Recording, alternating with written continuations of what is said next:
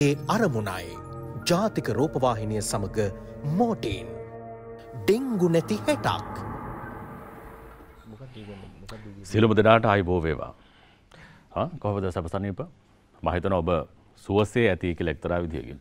ටිකක් වැස්ස වැඩි. ඒ නිසා වෙනදාට දැනෙන දාහය දැනෙන්නේ නැහැ. වෙනදාට දැනෙන පීඩාකාරී බව දැනෙන්නේ නැහැ. ඒ නිසා එක්තරා විදියකින් පරිසරය අපිට නිවීමක් දීලා තියෙනවා. වැස්ස කියන්නේ හරි පුදුමාකාර දෙයක්.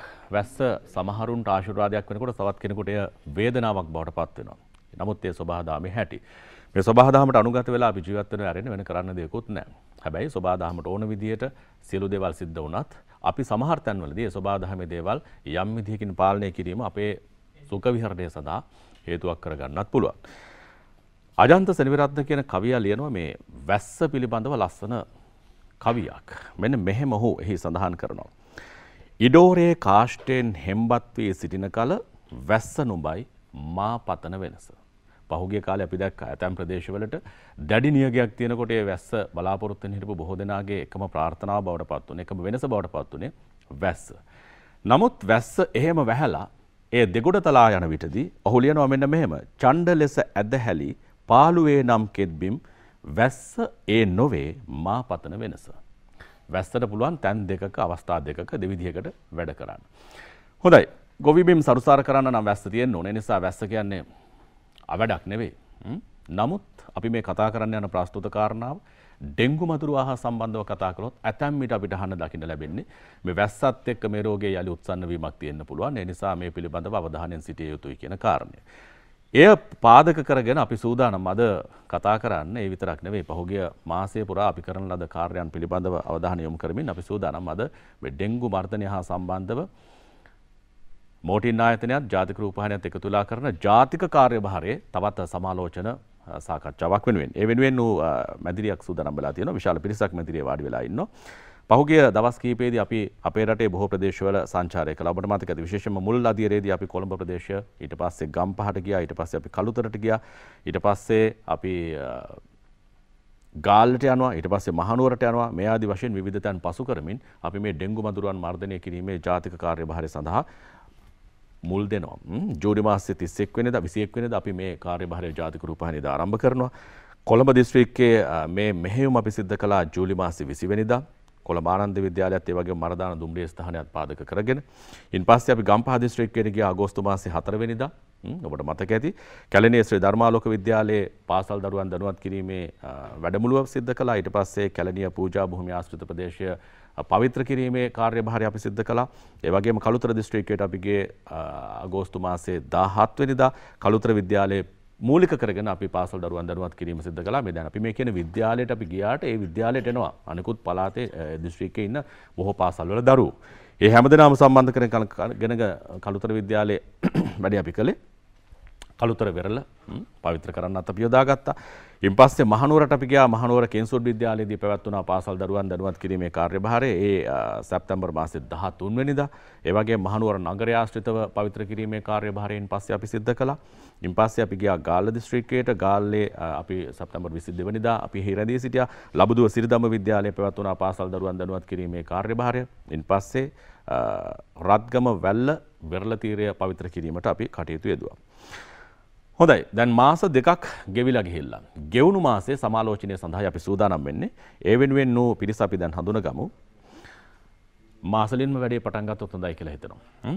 මාළගින් ඉන්නවා මේ කාර්යභාරය සඳහා අපිට දායකත්වය ලබා දෙන රෙකිට්ස් ශ්‍රී ලංකා ආයතනයේ කලාපීය විකුණුම් කළමනාකරු සම්පත් බෝපගේ මහත්මයා. අයිබෝන් ඔබතුමාට. අයිබෝන්. ඒ වගේ මේ සාකච්ඡාව සඳහා අපිත් එක්ක එකතු වෙනවා. අපි මහනුවරට ගිහලා අපිත් එක්ක හරියට වැඩ කළා එතුමා මහනුවර සෞඛ්‍ය වෛද්‍ය නිලධාරී මහනුවර මහනගර සභාවේ පසන් පැරකුම් ජයසිංහ මහත්මයා. අයිබෝන්. අයිබෝන්. ඉන් පස්සේ වාඩිගෙන ඉන්නවා මහනුවර නාගරික කොමසාරිස් ඉෂාන් විජේතිලක මහත්මයා. අයිබෝන් ඔබතුමාට. හොඳයි. කොහොමද මහනුවර තාත්තේ? ඉතාම හොඳින් මේ දවස්වල කිසි ගැටලුවක් නැතුව අපි කල්පනාකරණය කරන් යනවා. ටිකක් වැස්ස වැඩි මේ දවස්වලත් නේ. දැන් ටිකක් තියෙනවා. වැස්ස අපිට ඕනේ. ඔව් අනිවාර්යෙන්ම. වැස්ස පරාජයටපත් කරලා අපිට කිසිවක් කරන්න පුළුවන් කමක් නැහැ. ඒ වගේම අපේ සාකච්ඡාව සඳහා සහභාගී වෙනවා ගාල්ල දිස්ත්‍රික් කොමසාරිස්තුමිය RMTK රස්නායක මහත්මිය. අයිබෝන්.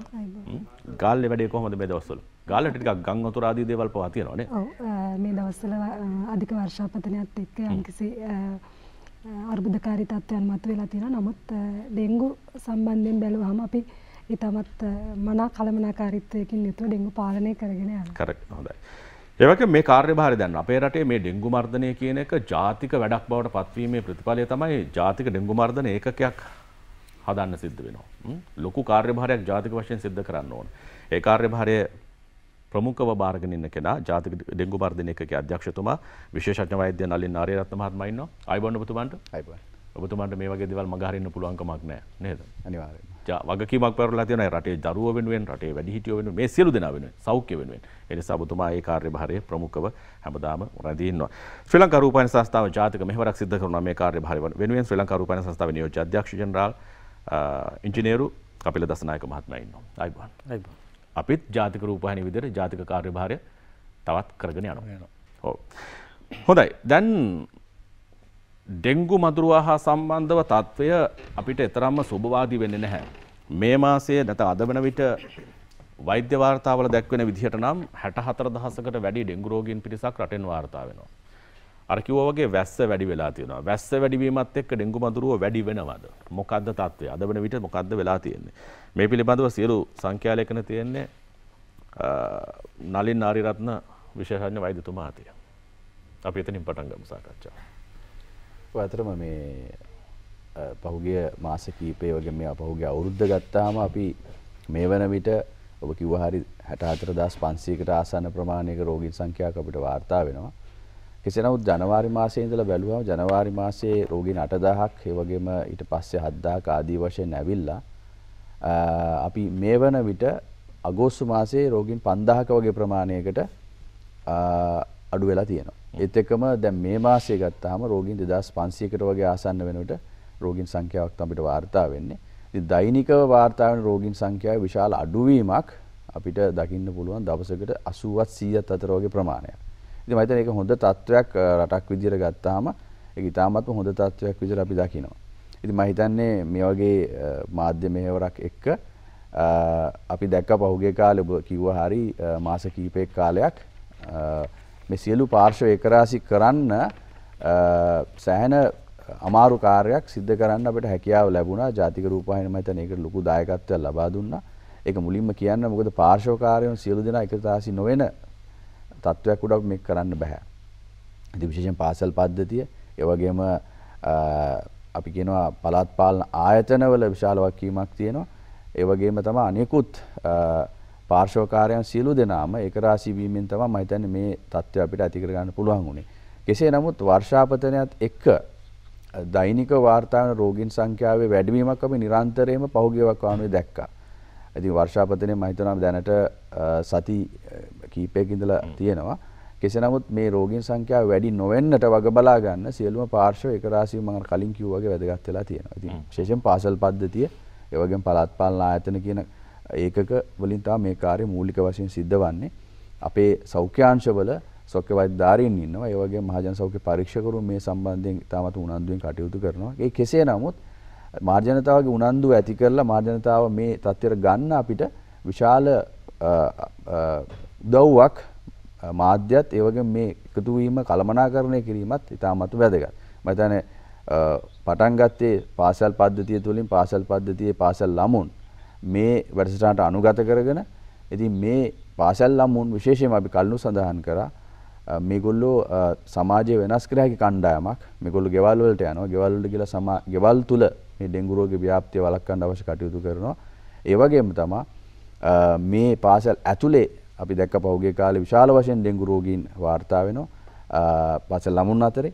ඉතින් මේ තත්ත්වය වළක්වා ගන්නත් විශාල අපිට හැකියාවක් මේත් එක්ක ලැබිලා තියෙනවා. ඒක තමයි තාම සතුටට කාරණය. පහුගිය කාලේ දැන් එක්තරා විදිහකින් සාධනීයයි ඔය කියන තත්ත්වය. අපි කොතන හරි තැනක මේක අතහැරලා දැම්මොත් එහෙම ආපහු නේද? මේකේ විනාත්මක ප්‍රතිඵල අපිට අත් වෙන්න පුළුවන්. ඒ නිසා තමයි මේ අමාරුවෙන් වුණත් මේ දේ ඇදගෙන යන්නේ අපි. එහෙම කියන්න එපා. කාලයකට කලින් ඩෙන්ගු මරණ පිළිබඳව අපි වැඩි අවධානයක් යොමු කළානේ. දැන් එහෙම මරණ වාර්තා වීමක් වෙන්නේ නැද්ද? මොකද්ද තත්ත්වය? අතරම අපි ලෝක තත්ත්වයක් වැදගත් මහින්ද පොඩි වෙලාවක් ගන්න ලෝකේ තත්ත්වයක් අපි කියන්න. දැන් මේ වෙනකොට ලෝකේ විශාල ප්‍රදේශ ගණනාවකට එල්නිනා කියන තත්ත්වය බලපාලා තියෙනවා. උණුසුම් කාලගුණ තත්ත්වය. ඉතින් උණුසුම් කාලගුණ තත්ත්වය ඊටාත්ම අපි කියනවා කන්ඩිසිව් කියලා. මදුරුවා බෝ වෙන්න ඉතාමත්ම වැදගත් සාධකයක් තමයි උණුසුම් පරිසර සාධකය. ඒ වගේම තමයි ජලයේ එක රාශී වීම. දැන් අපි වර්ෂාවත් එක්ක මේ ඩෙංගු මදුරුවා බෝ වෙනවයි කියලා කියන්නේ හැම වෙලෙම වර්ෂාව නිසා මදුරුව බිත්‍ර දාන ප්‍රමාණය වැඩි වෙන හින්දා නෙමෙයි. වෙන්නේ මදුරුවාට බෝ හැකි ස්ථාන වැඩි වෙන එක. මොකද ජලයේ එක රාශී වෙන මම හිතන්නේ කොන්ක්‍රීට් ස්ලැබ් එකක් වෙන්න පුළුවන්. එහෙම නැත්නම් ඊටම කුඩා ප්‍රමාණයේ ප්ලාස්ටික් බඳුනක් වෙන්න පුළුවන්. ආදී වශයෙන් මේ සියල්ලගේ ජලයේ ඒක රාශී වීම වැඩි වීම තමයි වෙන්නේ වර්ෂාපතනේ. නැතුව අත්ත වශයෙන්ම කියනවා නම් මදුරුවන් බෝ වීම වැඩි වීමක් ඒ කාලේ සිද්ධ වෙන්නේ නැහැ. වෙන්නේ අර පරිසර සාධක ඇතිවීම. ඉතින් අපි ලෝක තත්ත්වය ගත්තොත් එල්නිනා තත්ත්වය විශාල වශයෙන් බංග්ලාදේශයට ආදී රටවල් ගණනාවකට බලපාලා තියෙනවා. දැන් අපි ඊයේ පෙරද වෙනකොට වාර්තා වුණා බංග්ලාදේශයෙන් පමණක් රෝගීන් මරණ 1000කට වැඩි ප්‍රමාණයක් වාර්තා වෙනවා පහුගිය සති කිහිපය වෙනකොට. ඉතින් අපේ රටේ ගත්තාම අපි සතුටටපත් වෙන්න ඕනේ. පහුගිය සති 3 දක්වා එක මරණයක්වත් අපිට සිද්ධ වෙලා නැහැ. මරණ 38ක් මේ වර්ෂයේ තියෙනවා. ඒ මරණ 38න් මම හිතන්නේ වළක්වා ගත හැකි ඇත්තටම අපේ අංශවලට සෞඛ්‍ය අංශවලට කලින් ආවනා. කියන්නේ හරි විදියට ප්‍රතිකාර ගත්තා අපි හොයා බැලීමක් කළාට පස්සේ අපිට තීරණය වුණේ. ඉතින් ඒ පිරිස ආවනා ඊට ඉක්මනින් රෝහල් වෙත මම හිතන්නේ ඒවත් වළක්ව ගන්න තිබුණා. මොකද මේ වන විට අපේ රෝහල් පද්ධතිය සියලුම වෛද්‍යවරුන් ප්‍රසන්න වෛද්‍යවරු ඇතුළු සියලුම කණ්ඩායම නිසි පරිදි පුහුණු වීමට ලක් වෙලා මේ රෝගය පිළිබඳ සායනික පැත්තෙන් ඊටම ඉහළ මට්ටමේ සායනික රෝගී ප්‍රතිකාර තත්වයකට ඇති කරගෙන තියෙන රෝහල් තුල. ඉතින් අපි සතුටු වෙන්න ඕන අපේ ලෝකයේ අපේ රීජන් එකේ අනෙක් රටවල් හා සංසන්දනය කරනකොට මරණානුපාතය ලෝක සෞඛ්‍ය සංවිධානය කියන්නේ 0.01ක් කියලා. අපි තියාගෙන ඉන්නවා 0.06කට. ඉතින් මම හිතන්නේ ඊටමත් හොඳ තත්වයක ඉන්නේ. නමුත් මේ තත්ත්වය පවත්වාගෙන යන්න යුතුයි. පවත්වාගෙන යන්න නම් රෝගීන් සංඛ්‍යාව අඩු වෙ යුතුයි. මරණ අඩු වුණු පමණින් එය රටක දැන් කොයිතරම් විශාල මුදලක් වැය කරන්න සිදු වුණාද මේ රෝගීන්ව නඩත්තු කරන්න, රෝගීන්ව සුවපත් කරන්න. ඒ නිසා රටකට එක්තරා විදියකින් එය හානිකර තත්ත්වයක් වෙන්න පුළුවන්. ඒ වගේම අර නැති වුණු ජීවිත 38 කවුරු හරි අම්මා කෙනෙකුගේ තාත්තෙකුගේ ඇස්වලට කොයිතරම් කඳුලක් මේ වෙනකොට දීලා ඇත. ඔබේ මගේ ජීවිතවල ඉස්සරහ අපේ ඉන්න දරු පැටව වෙනුවෙන් මේ අවදානම කොයිතරම් තියෙන්න පුළුවන්ද? ඒ නිසා අය තවදුරටත් අපේ ගේ ඉස්සරහට අවිල්ලා තියෙනවා නම් ගේ ඇතුළට වද්ද ගන්නේ නැතුව එයාව එළියට දාන එක තමයි අපි කරන්න ඕනේ. ඒ වෙනුවෙන් තමයි මේ ජාතික රූපවාහිනී මේ ජාතික මෙහෙවර මෝටින් ආයතනයත් එක්ක එකතු වෙලා කරන්නේ. ඒ නිසා කිසිම මොහොතක විරාමයක් දෙන්න ඕන කාරණයක් නෙවෙයි මදුරුවා මර්ධනය කිරීමේ කාර්යභාරය. අපි හැමෝම එකතු වෙලා මේ වැඩේ කොහොම හරි කරමු. ජයග්‍රහණය කරමු. හොඳයි අපි පහුගිය මාසේ ගියා මහනුවර දිස්ත්‍රික්කයට. මහනුවර කින්සුඩ් විද්‍යාලයට ගියා පාසල් දරුවෝ දැනුවත් කරන්න. අපි ඒ අවස්ථා කිහිපයක් නරඹලා මහනුවර ගැන කතා කරමු.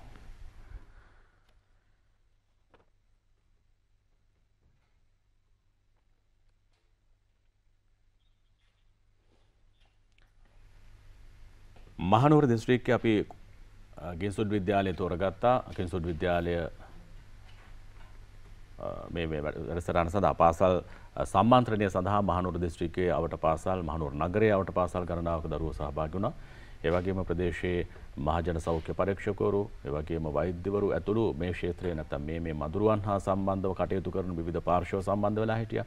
ඒ පාසල් නියෝජනය කරමින් ආචාර්ය මණ්ඩලයේ බොහෝ පිරිසක් එකතු වෙලා හිටියා. දරුවෝ තමයි වැදගත්ම කොටස.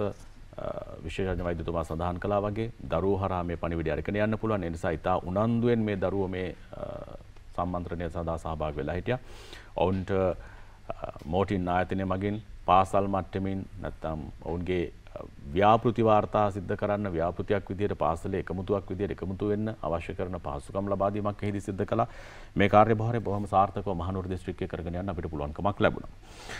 දැන් අපිට දැනගන්න ඕනේ කොහොමද මේ මහනුවර තත්ත්වය කියලා.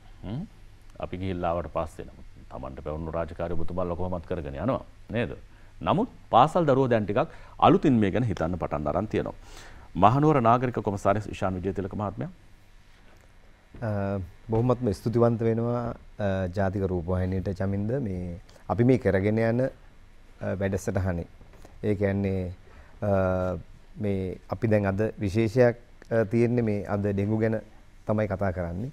ඉතින් මේ කාරණේදී අපි නගර සභාවක් විදිහට මහනුවර කියන එක අපිට සුවිශේෂ නගරයක්. ඉතින් රැක බලා ගන්න. ඉතින් ඒක නිසා මේ ලෝක උරුම නගරයක්. ඉතින් ඒ නිසා ලොකු අභියෝග රැසක් අපිට තියෙනවා මේ නගරයක් විදිහට අපිට මේක ආරක්ෂා කරගන්න. එතකොට මේ ලෝක උරුම නගරය, ලෝකෙටම උරුම නගරය, මේ සංස්කෘතිමය විදිහට හා පාරිසරික වශයෙන් ඉතා වැදගත් බොහොම ලස්සන නගරයක්. මේක සංචාරක ආකර්ෂණය පිණිස අපට ලෝකයේ තියෙන හොඳ සෞඛ්‍ය සම්පන්න නගරයක් බවට පරිවර්තනය කර ගැනීමේ මේ අපි කරගෙන යන තිරසර වැඩපිළිවෙලට ලොකු දායකත්වයක් දෙනවා මේ මාධ්‍ය සම්බන්ධීකරණය අපේ මේ වැඩසටහනුත් එක්ක විශේෂයෙන් පාසල් දරුවොත් සම්බන්ධ කරගෙන මෙහිදී. ඉතින් ඒක නිසා අපි දෛනිකව අපේ තිබෙනවා ගණාපද්‍රව්‍ය කළමනාකරණය කියලා. ඒ වගේම සෞඛ්‍ය සහායකවරු ඉන්නවා සෑම ග්‍රාමධාරී කොට්ටාසයක්ම ආවරණය වෙන විදිහට. ඒ වගේම ප්‍රධාන සෛක් වෛද්‍ය නිලධාරිය ඇතුළු සෞඛ්‍ය දෙපාර්තමේන්තුවක් වෙන තියෙන නගරේ ස්ථාපිත වෙලා මේ කටයුතු කරගෙන යන්න. ඔවුන් නිරන්තරවම මේ කටයුතු මේ නිරීක්ෂණය කරන අතරේ ඉතින් අපිට මේ විශේෂයක්ම තිබෙන්නේ මේ කාරණේ කළමනාකරණය කරගෙන යාමේදී අප නගර සභාවක් විදිහට තනියම කරගෙන යන්න පුළුවන් දෙයක් නෙවෙයි. අපි ඒකාබද්ධ ප්‍රවේශය කියන කාරණේදී මම හිතන්නේ මේ ඩෙන්ගු ගැන කතා කරනකොට පුද්ගලයෝ සංවිධාන විතරක් නෙවෙයි සෑම පුද්ගලයෙක්ම මේකට සම්බන්ධ වීම අනිවාර්ය වෙනවා. ඉතින් ඒකත් එක්ක අපි මේ කරගෙන යන වැඩපිළිවෙල තමයි අනිකුත් මේ ඒකාබද්ධ ප්‍රවේශයකින් යුක්තව සියලුම සංවිධාන එකතු කරගෙන විශේෂයෙන්ම පාසල් දරුවොත් සම්බන්ධ කරගෙන මේ යන වැඩපිළිවෙල. ඉතින් ඒක නිසා මේ වැඩපිළිවෙලත් එක්ක ඉදිරියේදී අපි දැනටමත් කටයුතු කරගෙන යන විදිහට සියලුම පරිසර කමිටු තිබෙනවා සෑම ග්‍රාමධාරී වසමකටම ඉතාමත්ම ක්‍රියාශීලී. සාමාන්‍යයෙන් චමින්ද අපි දකින්නේ මේ සංවිධාන එක්කහුව වෙන්නේ මරණාධාර සමිතියට සෑහෙන පිරිසක්. නමුත් මහනුවර එහෙම නෙවෙයි. මහනුවර මේ පරිසර කමිටුවට 300ක් සම්බන්ධ වෙනවා මේ වැඩේට. ඒ බාල මහලු තරුණ ලොකු උවමනාවක් තියෙනවා. ලොකු උවමනාවක් තියෙනවා. ඉතින් ඒක නිසා ඔවුන් දන්නවා මේ පරිසරය අර ඩෙන්ගු පැත්තෙන් ආරක්ෂා කිරීමේ පැත්තට අපි පොඩි මේ තවත් දිනනවා මේක අලංකරණය කියන පැත්තට. ඉතින් මේක හොඳට අපිට මාකට් කරන්න පුළුවන්. ඉතින් ඒක නිසා අපේ තරුණ ප්‍රජාව සහ වැඩිහිටි අනිකුත් සංවිධාන බොහොම හොඳ එකමුතුවකින් ඒකරාශී වෙලා අපිත් එක්ක සම්බන්ධ වෙලා ඉන්නවා. පරිසර කමිටු සෑම එකක්ම බොහොම ශක්තිමත් වෙලා තිබෙනවා. ඉතින් අපිට ලොකු වැඩසටහනක් තිබෙනවා. මේ පාසල් දරුවගේ ඉඳලා يعني ස්වේච්ඡාවෙන් ඉන්ඩිවිජුවල් මේ වොලන්ටියර්ස්ලාගේ සහයෝගය අරගෙන අපිට ලොකු වැඩසටහනක් තියෙනවා ප්‍රජාවත් එක්ක දායක කරගෙන මේ කටයුත්ත කරගෙන යන්න. ඉතින් ඒක නිසා ඔබතුමන්ලා ජාතික රූපවාහිනිය හැටියට අදාළ අනිකුත් ආයතනෙත් එක්ක මේ හොඳ ප්‍රවේශයක් හොඳ සම්බන්ධීකරණයක් අපිට දුන්න හොඳ අභිප්‍රේරණයක් දුන්න සමාජෙත් එක්ක. ඉතින් අපිට මේ වැඩේ කරගෙන යන්න. ඉතින් ඒ නිසා අපි පටන් ගත්ත වැඩසටහන අපි තවදුරටත් තිරසර විදිහට කරගෙන යන්නට මේ ලෝකේ හොඳ හෙල්ත් සිටි එකක් විදිහට අර ලෝකෙට එන්න තියෙන සංචාරක ජනතාවට මේ හැමෝටම හොඳ ආරක්ෂිත සිටි එකක් බවට පරිවර්තනය කරන්න ලෝකේ තැනක තියන්න අපිට මේ ප්‍රවේශයත් අපි භාවිතයට ගන්නවා ඉස්සරහට. හොඳයි. නගර සභාවක් තිබුණාට නගර සභාවේ අරගෙන ස්වේච්ඡා ආදී කොට ඇති විවිධ පාර්ශව හිටියට ජාතික රූපවාහිනිය ජාතික මාධ්‍යයක් විදිහට මේක වැඩේ කළාට මෝටින් ආයතනයේ මූල්‍ය ශක්තිය දුන්නාට දැන් මේක මේ අයට බාර දෙන්න එපා කොයිම වෙලාවකවත්. නගර සභාවේ වැඩක් මේක. ඒක නිසා මේ රූපවාහිනියෙන් අපේ ගමට තාම ආවේ නැහැ. මෝටින් ආයතනයේ මේ පැත්තට ආවේ නැහැ. අපේ PHI මහතුරු ආවේ නැහැ. නේද? එහෙමනේ සාමාන්‍යයෙන් කරන්නේ. එහෙම කරන්න යන්න එපා. අපේ ගෙවල් ළඟ තියෙන තත්ත්වයන් කළමනාකරණය කර ගැනීම, නිවසේ තත්ත්වය කළමනාකරණය කර ගැනීම ඔබේ වගකීමක්. බඳුරවා දන්නේ නැනේ මේ දේශ සීමා අපිනේ හදාගන්නේ මහනුවර නගර සීමාව නේද?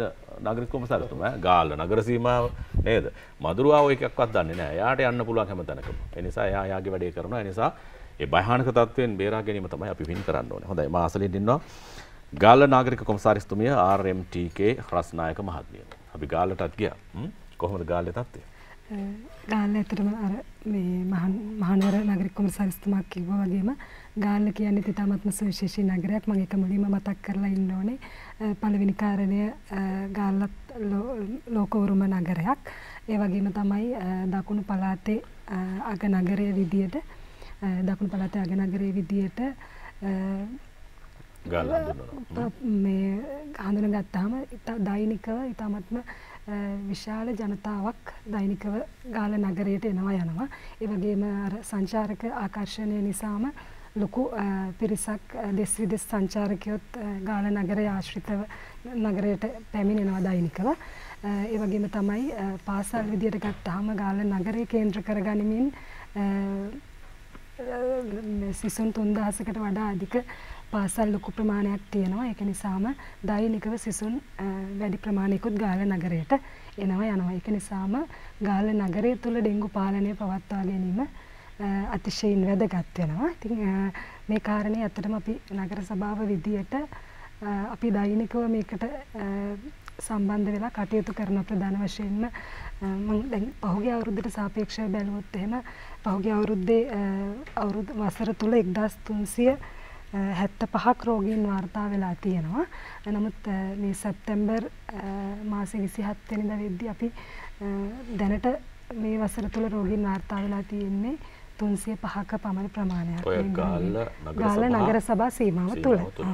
ඉතින් ඒක නිසා මම හිතනවා අපේ සෞඛ්‍ය කාර්ය මණ්ඩල ඒ වගේම ගාල්ල මහනගර සභාවේ සෞඛ්‍ය දෙපාර්තමේන්තුව වගේම දිස්ත්‍රික් සෞඛ්‍ය සේවා ගාල්ල දිස්ත්‍රික් සෞඛ්‍ය සේවා අධ්‍යක්ෂ කාර්යාලයේ කාර්ය මණ්ඩලවලත් ලොකු කැපවීමක් නිසා තමයි අපි මේක පාලනය කරගෙන යන්නට මේ තත්ත්වය පවත්වාගෙන යන්නට හැකියාව ලැබිලා තියෙන්නේ. සාමාන්‍යයෙන් දෛනිකව ගාල්ලට කොයිතරම් කාලයක් යනවා? නගර සීමාවට පිරිසක් එනවාද ආවට ප්‍රදේශවල?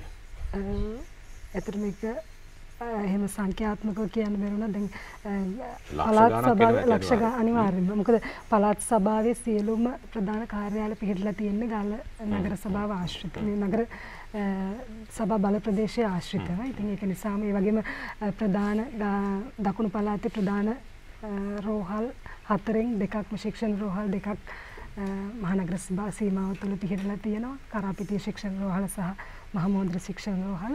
ඉතින් ඒක නිසාම ඒවට ලොකු ජනතාවක් ආශ්‍රිතව පැමිණෙනවා. ඒ වගේම තමයි මම කලින් කිව්වා වගේ දෙස් විදෙස් සංචාරකයනුත් විශාල පිරිසක් එනවා. හොඳයි.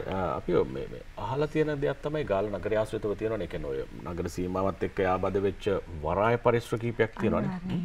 මදුරුව බොනවා වැඩි කියලා ආරංචියක් ආවා පහුගිය. ඔව් ගාල්ල දීවර වරාය ආශ්‍රිතව අපිට යම්කිසි ගැටලුකාරී තත්ත්වයන් තියෙනවා. මොකද අර ඉවත් කරන බෝට්ටු නවත්තා තියෙන එකත් එක්ක අපිට ඒ වගේ මදුරුවන් බෝවීමේ අවදානමක් තියෙනවා. නමුත් අපේ කාර්ය මණ්ඩල හැම වෙලාවකම දැන් ඒවට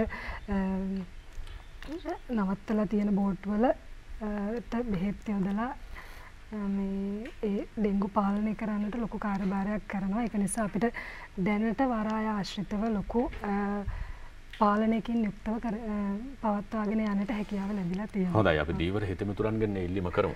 අනිවාර්යයෙන්ම වගකීමක් තියෙනවා. ඒ නිසා නගරයට එනවනේ ඔබේ නෑදෑ හිතමිතුරු නේද? දරු පැටව මේ හැමෝම එනවා වෙන්න පුළුවන්. ඒ නිසා මේ මදුරු අර කිව්වා වගේ ඒ සීමා මායිම් වලින් තොරව ගිහිල්ලා එයාගේ වැඩේ කරා. ඒ නිසා Taman ඉන්න පරිසරය ඔබේ දීවර කටයුතු සඳහා යොදා ගන්න ආම්පන්න ආදී දේවල් වල වතුර එකතු වෙලා මදුරු ඔබ වෙනවා නම් ඒවා මර්ධනය කරලා නේද කොමසාරිස්තුමිය ඇතුළු මේ නගර සභාවේ වරාය ආශ්‍රිතව තියෙන කරුණු කළමනාකරණය කරගන්නට අපි නගර සභාව විදියටත් සෞඛ්‍ය අංශ විදියටත් උදව් කරනවා. නමුත් තව වෙනත් පරිශ්‍රවල නවත්තපු බෝට්ටු ඒවා තියෙනවා. ඒවා සම්බන්ධයෙන් අවධානය යොමු කරන්න කියලා මම ඉතාමත්ම ආදරයෙන් ඉල්ලනවා දීවර ප්‍රජාවට. සාමාන්‍යයෙන් අර අපි භාවිත කරන ප්‍රයෝජනෙට ගන්න දේවල් විතරයි ටිකක් අවධානයෙන් නේද?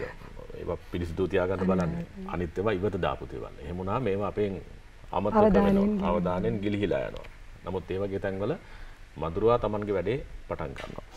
අපි ගියේ ගාල්ල ලබුදුවේ සිරිදම්ම විද්‍යාලයේ පාසල් සම්මන්ත්‍රණය පවත්වන්න. දරුවෝ ඉතා උනන්දුවෙන් මේ සඳහා සහභාගී වුණා. ගාල්ල නගරයේ ආශ්‍රිතව ඉන්න දරුවෝ විශාල පිරිසක්. අපි බලමු කොහොමද දරුවන්ගේ ක්‍රියාකාරකම්.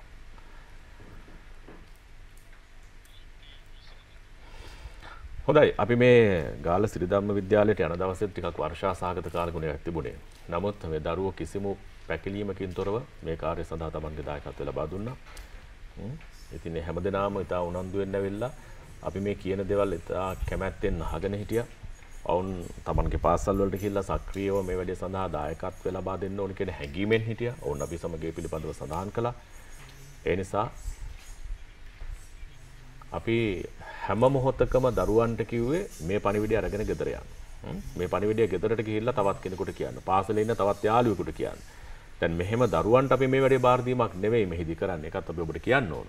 නමුත් මේ දරුවන්ට තමයි මේ අවදානම් වැඩි වශයෙන් තියෙන්නේ. මා දන්නා විදිහට නම් අපේ රටේ මේ අවදානමට ලක් වෙන වැඩිම පිරිස රෝගීන් බවට පත් වෙන වැඩිම පිරිස මේ දරුවෝ. ඒ නිසා දරුවෝ අපි ආරක්ෂා කර ගන්න ඕන. දරුවන්ට මේ වැඩේ බාර දෙන්න නෙවෙයි අපි මේ කියන්නේ. වැඩිහිටියෝ විදිහට ඒ දරුවෝ කියන පණිවිඩය අහලා පරිසරය ආරක්ෂා කර ගැනීමේ කාර්යභාරය සිදු කිරීම ඔබේ මගේ වගකීමක්. ඒ වෙනුවෙන් අප අප වෙමු. ඩෙන්ගු මර්ධනය සඳහා සාමූහිකව උත්සාහයක් ගත්තොත් අපිට පුළුවන්කමක් තියෙනවා මේ කාර්යභාරය සාර්ථකව ජයග්‍රහණය කරන්න.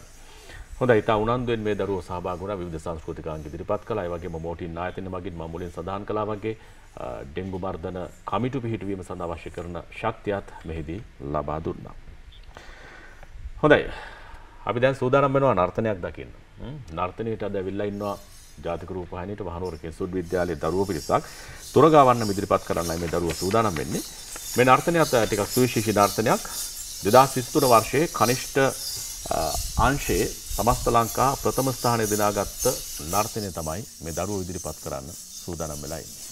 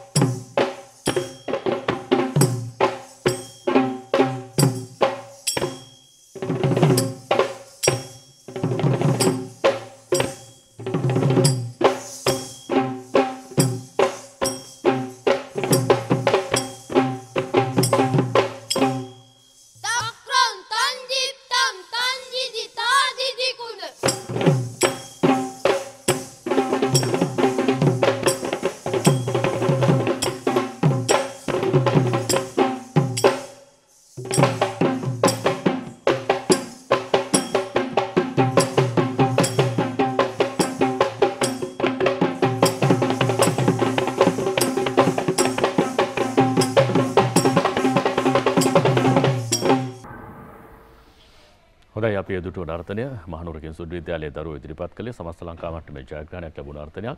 මේ නර්තන කණ්ඩායම මෙහෙට එවන්න ජාතික රූපවහිනියට එවන්න.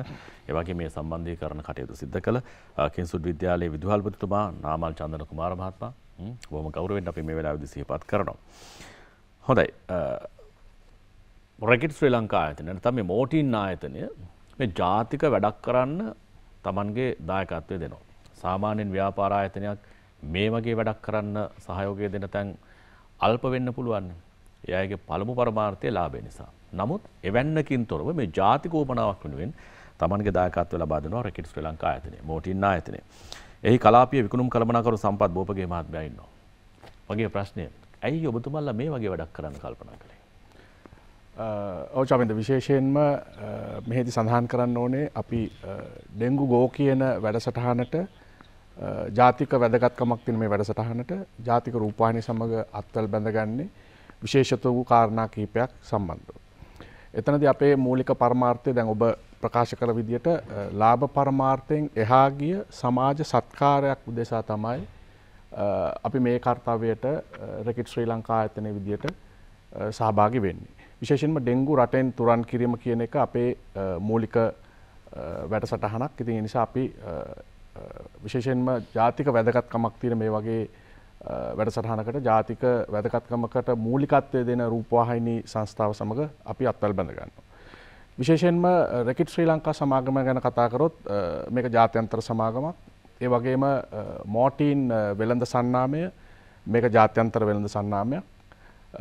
මෙහිදී විශේෂයෙන්ම රටවල් ජාත්‍යන්තරව රටවල් විශාල ප්‍රමාණයක මිනිසුන්ගේ සිත් ඇද බැඳගත්ත මිනිසු විශ්වාස කරපු සන්නාමයක් තමයි මෝටින්.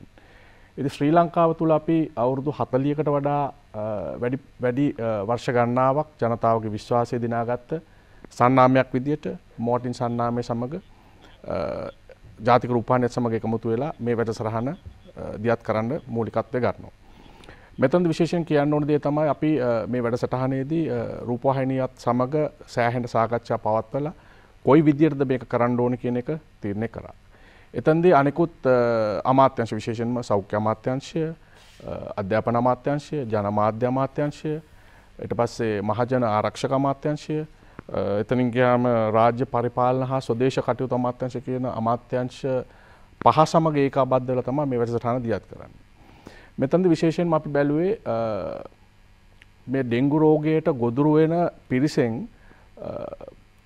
26% පමණ, කියන්නේ 4න් 1ක් පමණ අපේ පාසල් දරුදරියන් තමයි මේ රෝගයට ගොදුරු වෙන්නේ. ඉතින් අපි තීරණය කරා මේ රූපවාහිනියත් එක්ක එකතු වෙලා මේ වැඩසටහන පාසල් මට්ටමින් පටන් ගන්න. එතනදී විශේෂයෙන්ම කියන්න ඕන කාරණා තමයි අපි සමාජයේ වගකිය යුතු පුද්ගලයන් හැටියට, දෙමව්පියන් හැටියට අපි හරි සංවේදී මේ දරුවන්ගේ කටයුතු වලදී. ඒ නිසා මේ පාසල තුලින් අපි මේ පටන් ගත්ත ක්‍රියාදාමය ගෙදරට අරන් යමු. දරුවා පාසලේ ඉඳලා මේ වැඩසටහනට සහභාගී වෙලා ඒකේ යම්කිසි අධ්‍යාපනයක් ලබාගෙන මේ ඩෙන්ගු තුරන් කර යුත්තේ කෙසේද කියන පදනම අරගෙන මේක ගෙදරට අරන් ගියාම ගෙදර નિરાයාසයෙන්ම පරිසරයක් මැවෙනවා මේ අපි වටපිටාව සුද්ධ කරන. මොකද ඩෙන්ගු කියන්නේ අපි විසින් හදාගන්න රෝගී තත්ත්වයක්. අපිට පාලනය කළ හැකි රෝගී තත්ත්වයක් තමයි ඩෙන්ගු කියන්නේ. ඉතින් එතෙන්දී ඒ කටයුත්තට මේ දරුවා හරහා අපිට ලොකු සහයෝගයක් ලැබෙනවා. නිවසේදී මේක සුද්ධ පවිත්‍ර කරගෙන අපේ වටපිටාව සුද්ධ පවිත්‍ර කරගෙන අපේ පරිසර පද්ධතිය සුද්ධ කරගෙන ඩෙන්ගු බෝ වෙන එක නතර කරන්න. ඉතින් මේ මම බෞද්ධතුමාත් එක්ක සාකච්ඡාවක් පැවැත්වුවා දැන් සුළු මොහොතකට කලින්. එතුමා පවසන්නේ සාපේක්ෂව ඩෙන්ගු පැතිරීම යම්කිසි මට්ටමකට අඩු වෙලා තියෙනවා. ඒකට අපිට ඇත්තටම සන්තෝෂයට කාරණයක් මේ වගේ ව්‍යාපෘතියකට මුල පුරලා මේ වගේ ප්‍රතිඵලයක් ලබන්න පුළුවන් වීම ගැන. විශේෂයෙන්ම පාසල කියන්නේ අපි පාසලේදී අපි දැන් මේ වෙනකොට විශේෂයෙන්ම ඩෙන්ගු ප්‍රබලව පවතින බස්නාහිර පළාත, මධ්‍යම පළාත සහ දකුණු පළාතේ දිස්ත්‍රික්ක 5ක් ආවරණය වන පරිදි පාසල් වැඩසටහන් රාශියක් පවත්වලා තියෙනවා. චමින්ද මුලින් කිව්වා වගේ අපි මේ එක පාසලක විතරක් නෙවෙයි මේක කරන්නේ. අපි ඒ පාසල කේන්ද්‍ර කරගෙන ඒ අවට තියෙන සියලුම පාසල් ටික ඒක රාශී කරගෙන, පාසල් 10ක් පමණ ඒක රාශී කරගෙන අපි මේ මෙසේජ් එක ජනතාවට ලබා දෙනවා. ඉතින් ඒක හරහා තමයි අපි මේ වැඩපිළිවෙල ඉස්සරහට අරන් යන්න බලාපොරොත්තු වෙන්නේ. දරුවන්ගේ ලොකු උනන්දුවක් තියෙනවා. හරි කැමැත්තෙන් ඇත්ත වශයෙන්ම අපිට මේ ප්‍රශ්න එහෙම අහන්න දුන්නාම අපිට සමහර තැන්වල පාලනය කරගන්න බෑ. ඒ අයට ඒ තරම් දේවල් අහන්න තියෙනවා, ඒ තරම් දැනුවත් වෙන්න දේවල් තියෙනවා. සමහර තැන්වල මට හිතෙනවා සම්පත් මහත්මයා මේ වැඩිහිටි අපිත් එක්ක දරුවන්ට තියෙනවද කියලා වෛරයක්. මොකද වැඩිහිටි පාර්ශවයේ තියෙන වගකීමක් නෙමේ දරුවෝ අද වත්විදින දේ. ඒ නිසා අපිට ලොකු කාර්යභාරයක් තියෙනවා. දැන් පසන් පැරකුම් ජයසිංහ මහත්මයා ඉන්නවා මහනුවර ප්‍රධාන සෞඛ්‍ය වෛද්‍ය නිලධාරිතුමා. අපි දන්නවා දැන් නගර සභාවක් කියලා කිව්ව ගමන්ම කෙනෙකුට ඔළුවට එන්නේ මේ අර කරන ඔබතුමල්ලා කරන අනෙකුත් කාර්යයන් නෙමෙයි. නගර සභාව. ඒ කියන්නේ මේ කුණු වදින අය නේද? කුණු වදින වැඩේ නේද ඔබතුමල්ලාට තියෙන. අන්න එහෙම. කියන්නේ ඔබතුමල්ලාට අපි ලඝු කරනවා. ඔයා මේක ඔබේ වැඩක්. මේක අපිට අදාළ නැහැ. ඕගොල්ලන් තමයි මේ කුණු ටික කළමනාකරණය නම් ඒත් කමන්නේ. කුණු අදින. අන්න එහෙම තමයි අපි හිතන්නේ. ඒ නිසා එක් එක් පුද්ගලයාට තමන්ගේ වගකීම පවරලා කරන මේ වැඩේ සාර්ථක වෙන්නේ නැහැනේ. ඔබතුමාට අත්දැකීම් තියෙනවා මහනුවර නගරය ආශ්‍රිතව. චමින්ද ඉස්සෙල්ලාම මේ අපි ස්තුතිවන්ත වෙන්න ඕනේ. සාමාන්‍යයෙන් මේ වගේ සත්කාරයන් සඳහා මාධ්‍ය ආයතන සහ වේදීන් පෙළඹෙන අවස්ථාවල අඩු කාලයක ජාතික රූපවාහිනිය ජාතිය ප්‍රධාන රූපවාහිනී නාලිකාව මේ සත්කාරයට කකුල තිබ්බ එක ගැන. ඉතින් අපිට ඒකේ සෑහෙන අනගිබවණීය මේ අවස්ථාවක් ලැබුණා. ඉතින් මේ කාරණේ කතා කරනකොට දැන් අපි වසංගතයක් ඉස්සරහදී හැම මනුෂ්‍ය ශරීරයක්ම එක සමානයි. මේ රෝග පැතිරීමේ කතන්දරය ගත්තාම මේ අමෙතන තනතුරු එහෙමත් නැත්නම් විවිධ ಜಾති ආගම් විවිධ වර්ග කිරීම වලට අපි සමාජ ස්තරයේ ලක් කරාට මේ හැම එකක්ම මනුෂ්‍ය ශරීරයක් විදිහට තමයි වසංගතයක් ඉස්සරහදී සැලකෙන්නේ. ඒක නිසා අපි හැමෝටම තියෙනවා එක්තරා නිශ්චිත වගකීමක් මේකේ කරන්න. ඒක අපි අඳුනා ගන්න එකේ තමයි මේ ගැටලුව තියෙන්නේ. දැන් අපි නගර සභාවේ කුණු අදීම කියන දේ තනින් චමින්ද පටන් ගන්නේ මෙන්න මේ අපි මගේ වගකීම මොකක්ද කියන එක ගැන පැහැදිලි අවබෝධයක් අපිට අඩු වෙන නිසා. දැන් ඩෙන්ගු ඇතුළුව වෙනත් ඕනෑම වසංගත තත්ත්වයකදී පුද්ගලයෙකුට තියෙන වගකීම් තුනක්. පුරවැසි වගකීමක්, සමාජ වගකීමක් වගේ වෘත්තීය වගකීමක්. අපි හැම පුද්ගලයෙකුටම මේ වගකීම් තුනෙන් මොකක් හෝ ඒ කියන්නේ වගකීම් තුනම තියෙනවා. මට තියෙන්නේ මම දොස්තර කෙනෙක්, මම සෞඛ්‍ය වෛද්‍ය නිලධාරිවරයෙක්, මට තියෙන්නේ මේ වෘත්තීය වගකීම පමණක් නෙමෙයි. මම පුරවැසියෙක් වෙලා තමයි වෘත්තිකයෙක් වෙන්නේ. මම පුරවැසියෙක් වෙලා තමයි සමාජ සත්වෙක් වෙන්නේ.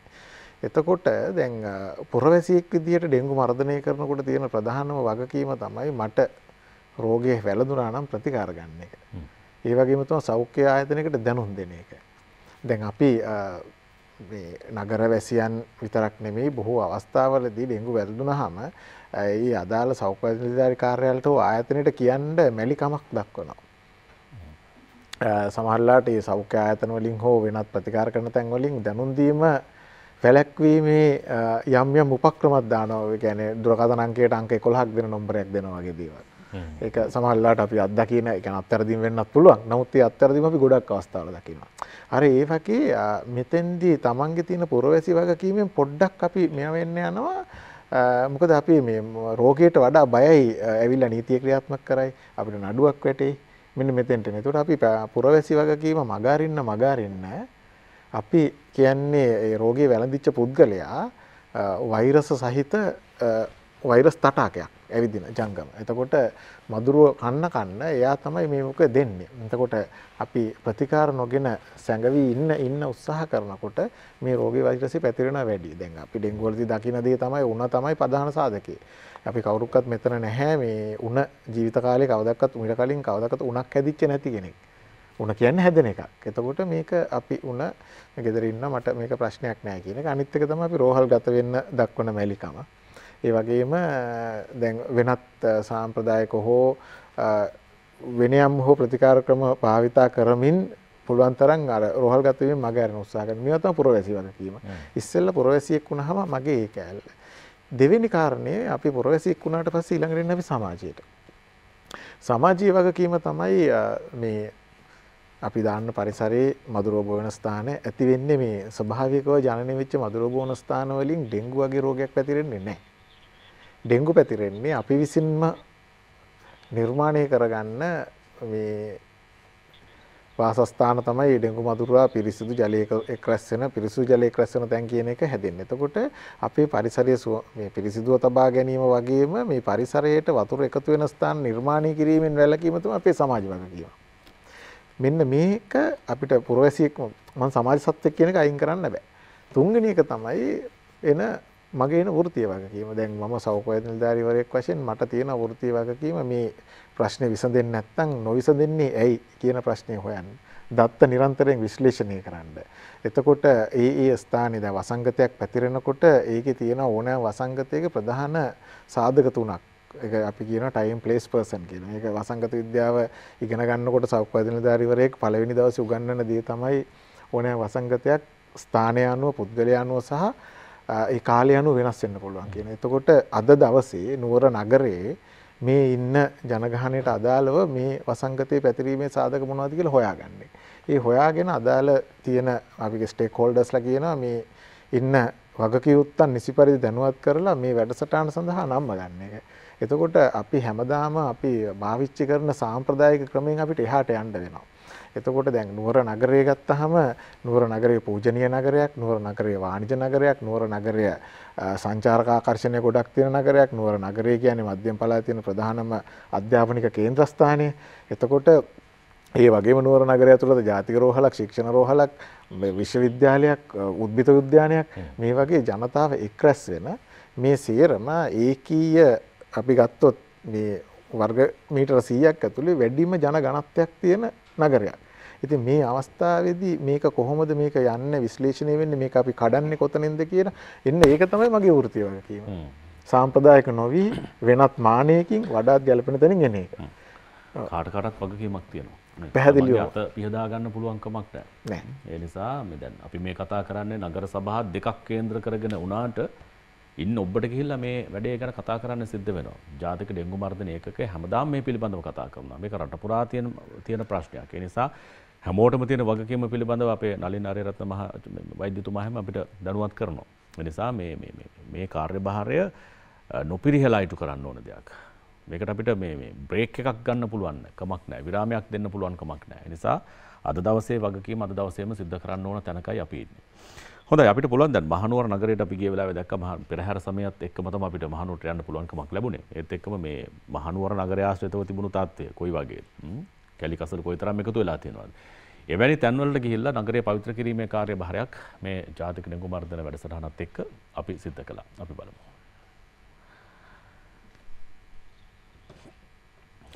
හොඳයි මේ කාර්යභාරය අපි ආරම්භ කළේ මධ්‍යම වෙළඳපළ ආශ්‍රිතව නැත්නම් ඒ භූමිය කේන්ද්‍ර කරගෙන වැඩේ පටන් ගත්තා. බොහෝ පිරිසක් ඒ සඳහා දායකත්ව ලබා දුන්නා. නගරයට ආපු ගියපු අය නගරයේ විවිධ තැන්වල කටයුතු කරන තමන්ගේ රාජකාරී මේ වගකීම් ඉෂ්ට කරන අය පවා මෙතෙන්ට ඇවිල්ලා මේ මధుර මර්ධන කාර්යභාරය සඳහා ජාතික රූපවාහිනියත් එක්ක එකතු වුණා. විශේෂයෙන්ම අපි අර මුලින් කතා කළා වගේ මේ හැමදෙනාම අවධාරණය කළා වගේ තමන්ට පැවරලා තියෙන වගකීම කරන්න අපි හැමෝම යම් කාලයක් වෙන් කර ගන්න අවශ්‍යයි. ඒ වෙන් කර ගැනීම වෙනුවෙන් එදා දවස වුන් යොදාගත්තා. ඒ නිසා ඇතැම් තැන් අපිට මඟහැරෙනවා වෙන්න පුළුවන්. ඒ හිතාමතා නොවේ. සමහර විට අපිට මඟහැරෙන තැන් වෙන්න පුළුවන්. අපි නොහිතන තැන්වල මధుරව බෝ වෙනවා වෙන්න පුළුවන්.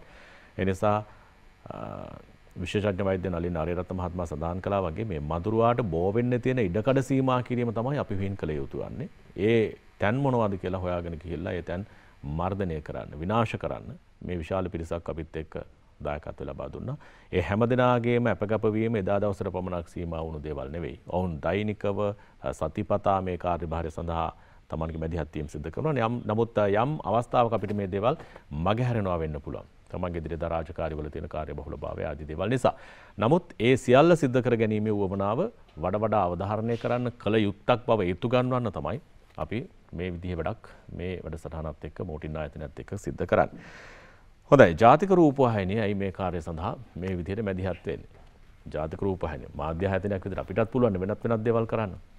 ඒ පිළිබඳව පැහැදිලි කරන්න නියෝජ්‍ය අධ්‍යක්ෂ ජනරාල් ඉංජිනේරු කපිල දසනායක මහත්මයා ඉන්නවා. ඇයි ජාතික රූපවාහිනිය මේ වැඩේ අකණ්ඩව මේ විදිහට අල්ලගෙන යන්නේ? ඔව් චමින්ද ඔබට මතක ඇති අපි ඉතා ඈත කාලෙක ඉඳන්ම ජාතික වශයෙන් යම් ව්‍යසනයන් වසංගතයන් සිදුවන අවස්ථාවලදී අපේ ශ්‍රී ලංකා රූපවාහිනී සංස්ථාව ජාතික නාලිකාව හැටියට ඒ සම්බන්ධයෙන් උර දීලා ඒ සඳහා අවශ්‍ය අනුබද්ධිත ආයතන සමග එක් වෙලා ඒ තියෙන වසංගතයන් බලක්වා ගැනීම සඳහා කටයුතු කරලා තියෙනවා. ඉතින් මේ අවස්ථාවේදීත් අපි ඩෙන්ගු වැඩසටහන ආරම්භයේදී ශ්‍රී ලංකා රූපවාහිනී සංස්ථාව මුලදී අදාළ අමාත්‍යාංශය කියන්නේ අධ්‍යාපන අමාත්‍යාංශය, සෞඛ්‍ය අමාත්‍යාංශය, රාජ්‍ය පරිපාලන හා සුදුසු කටයුතු අමාත්‍යාංශය, ආරක්ෂක අමාත්‍යාංශය, ජනමාධ්‍ය අමාත්‍යාංශය අදාළ නිලධාරීන් අපි ගෙන්නලා සාකච්ඡා කරා. එහිදී අපි ඒ සියලු දෙනාටම මේ ඩෙන්ගු මර්ධනයේ අවශ්‍යතාවය සහ ඒ වගකීම් මනාව පැහැදිලි කරලා දුන්නා. ඉන් පස්සේ තමයි අපි මීට මාස කිහිපයකට පෙර මෙම ඩෙන්ගු වැඩසටහන රට පුරා දියත් කිරීමට ආරම්භ කරේ. ඉතින් අපි මේ වෙනකොට පහුගිය මාස දෙක තුළ කොළඹ ගම්පහ කළුතර දිස්ත්‍රික්ක ආවරණය කරලා පාසල් දරුවන්ට අදාළ ආයතන වලට එම දැනුවත් කිරීම සහ ඒ ආශ්‍රිතව තිබෙන ඩෙන්ගු මර්ධන පිරිසිදු කිරීම වල නිරත වුණා. ඉතින් මේ පහුගිය මාසේ සැප්තැම්බර් මාසයේ මේ මාසයේ මහනුවර සහ ගාල්ල දිස්ත්‍රික්ක ප්‍රධානව ඒ කටයුතු කරා. ඉතින් මේක ශ්‍රී ලංකා රූපවාහිනී සංස්ථාව මේ මාධ්‍ය කටයුත්ත කරන්න අපිට තනියෙන් කරන්න බෑ කටයුත්ත. ඒ සඳහා ඒ දිස්ත්‍රික්කවල ඒ පළාත්වල සෞඛ්‍ය වෛද්‍ය නිලධාරීන්, නාගරික කොමසාරිස්වරුන්, පාසල් අධ්‍යාපන අමාත්‍යාංශයේ විදුහල්පතිවරුන්, මහජන සෞඛ්‍ය නිලධාරීන් අපිට ගොඩක් සහයෝගය දුන්නා. ඉතින් එම සහයෝගය ඇතුව අපි මේක ඉදිරියට කරන්න බලාපොරොත්තු වෙනවා. මේ වෙනකොට මේ සාකච්ඡාවේදී අපිට අහන්න සන්තෝෂයි අපි යම්කිසි සාර්ථකත්වයක් අත් කරගෙන තියෙනවා. ඉතින් ඉදිරියේදීත් අපි අනිකුත් දිස්ත්‍රික්කවලත් මෙම කටයුත්ත මේ විදිහටම කරන්න බලාපොරොත්තු වෙනවා.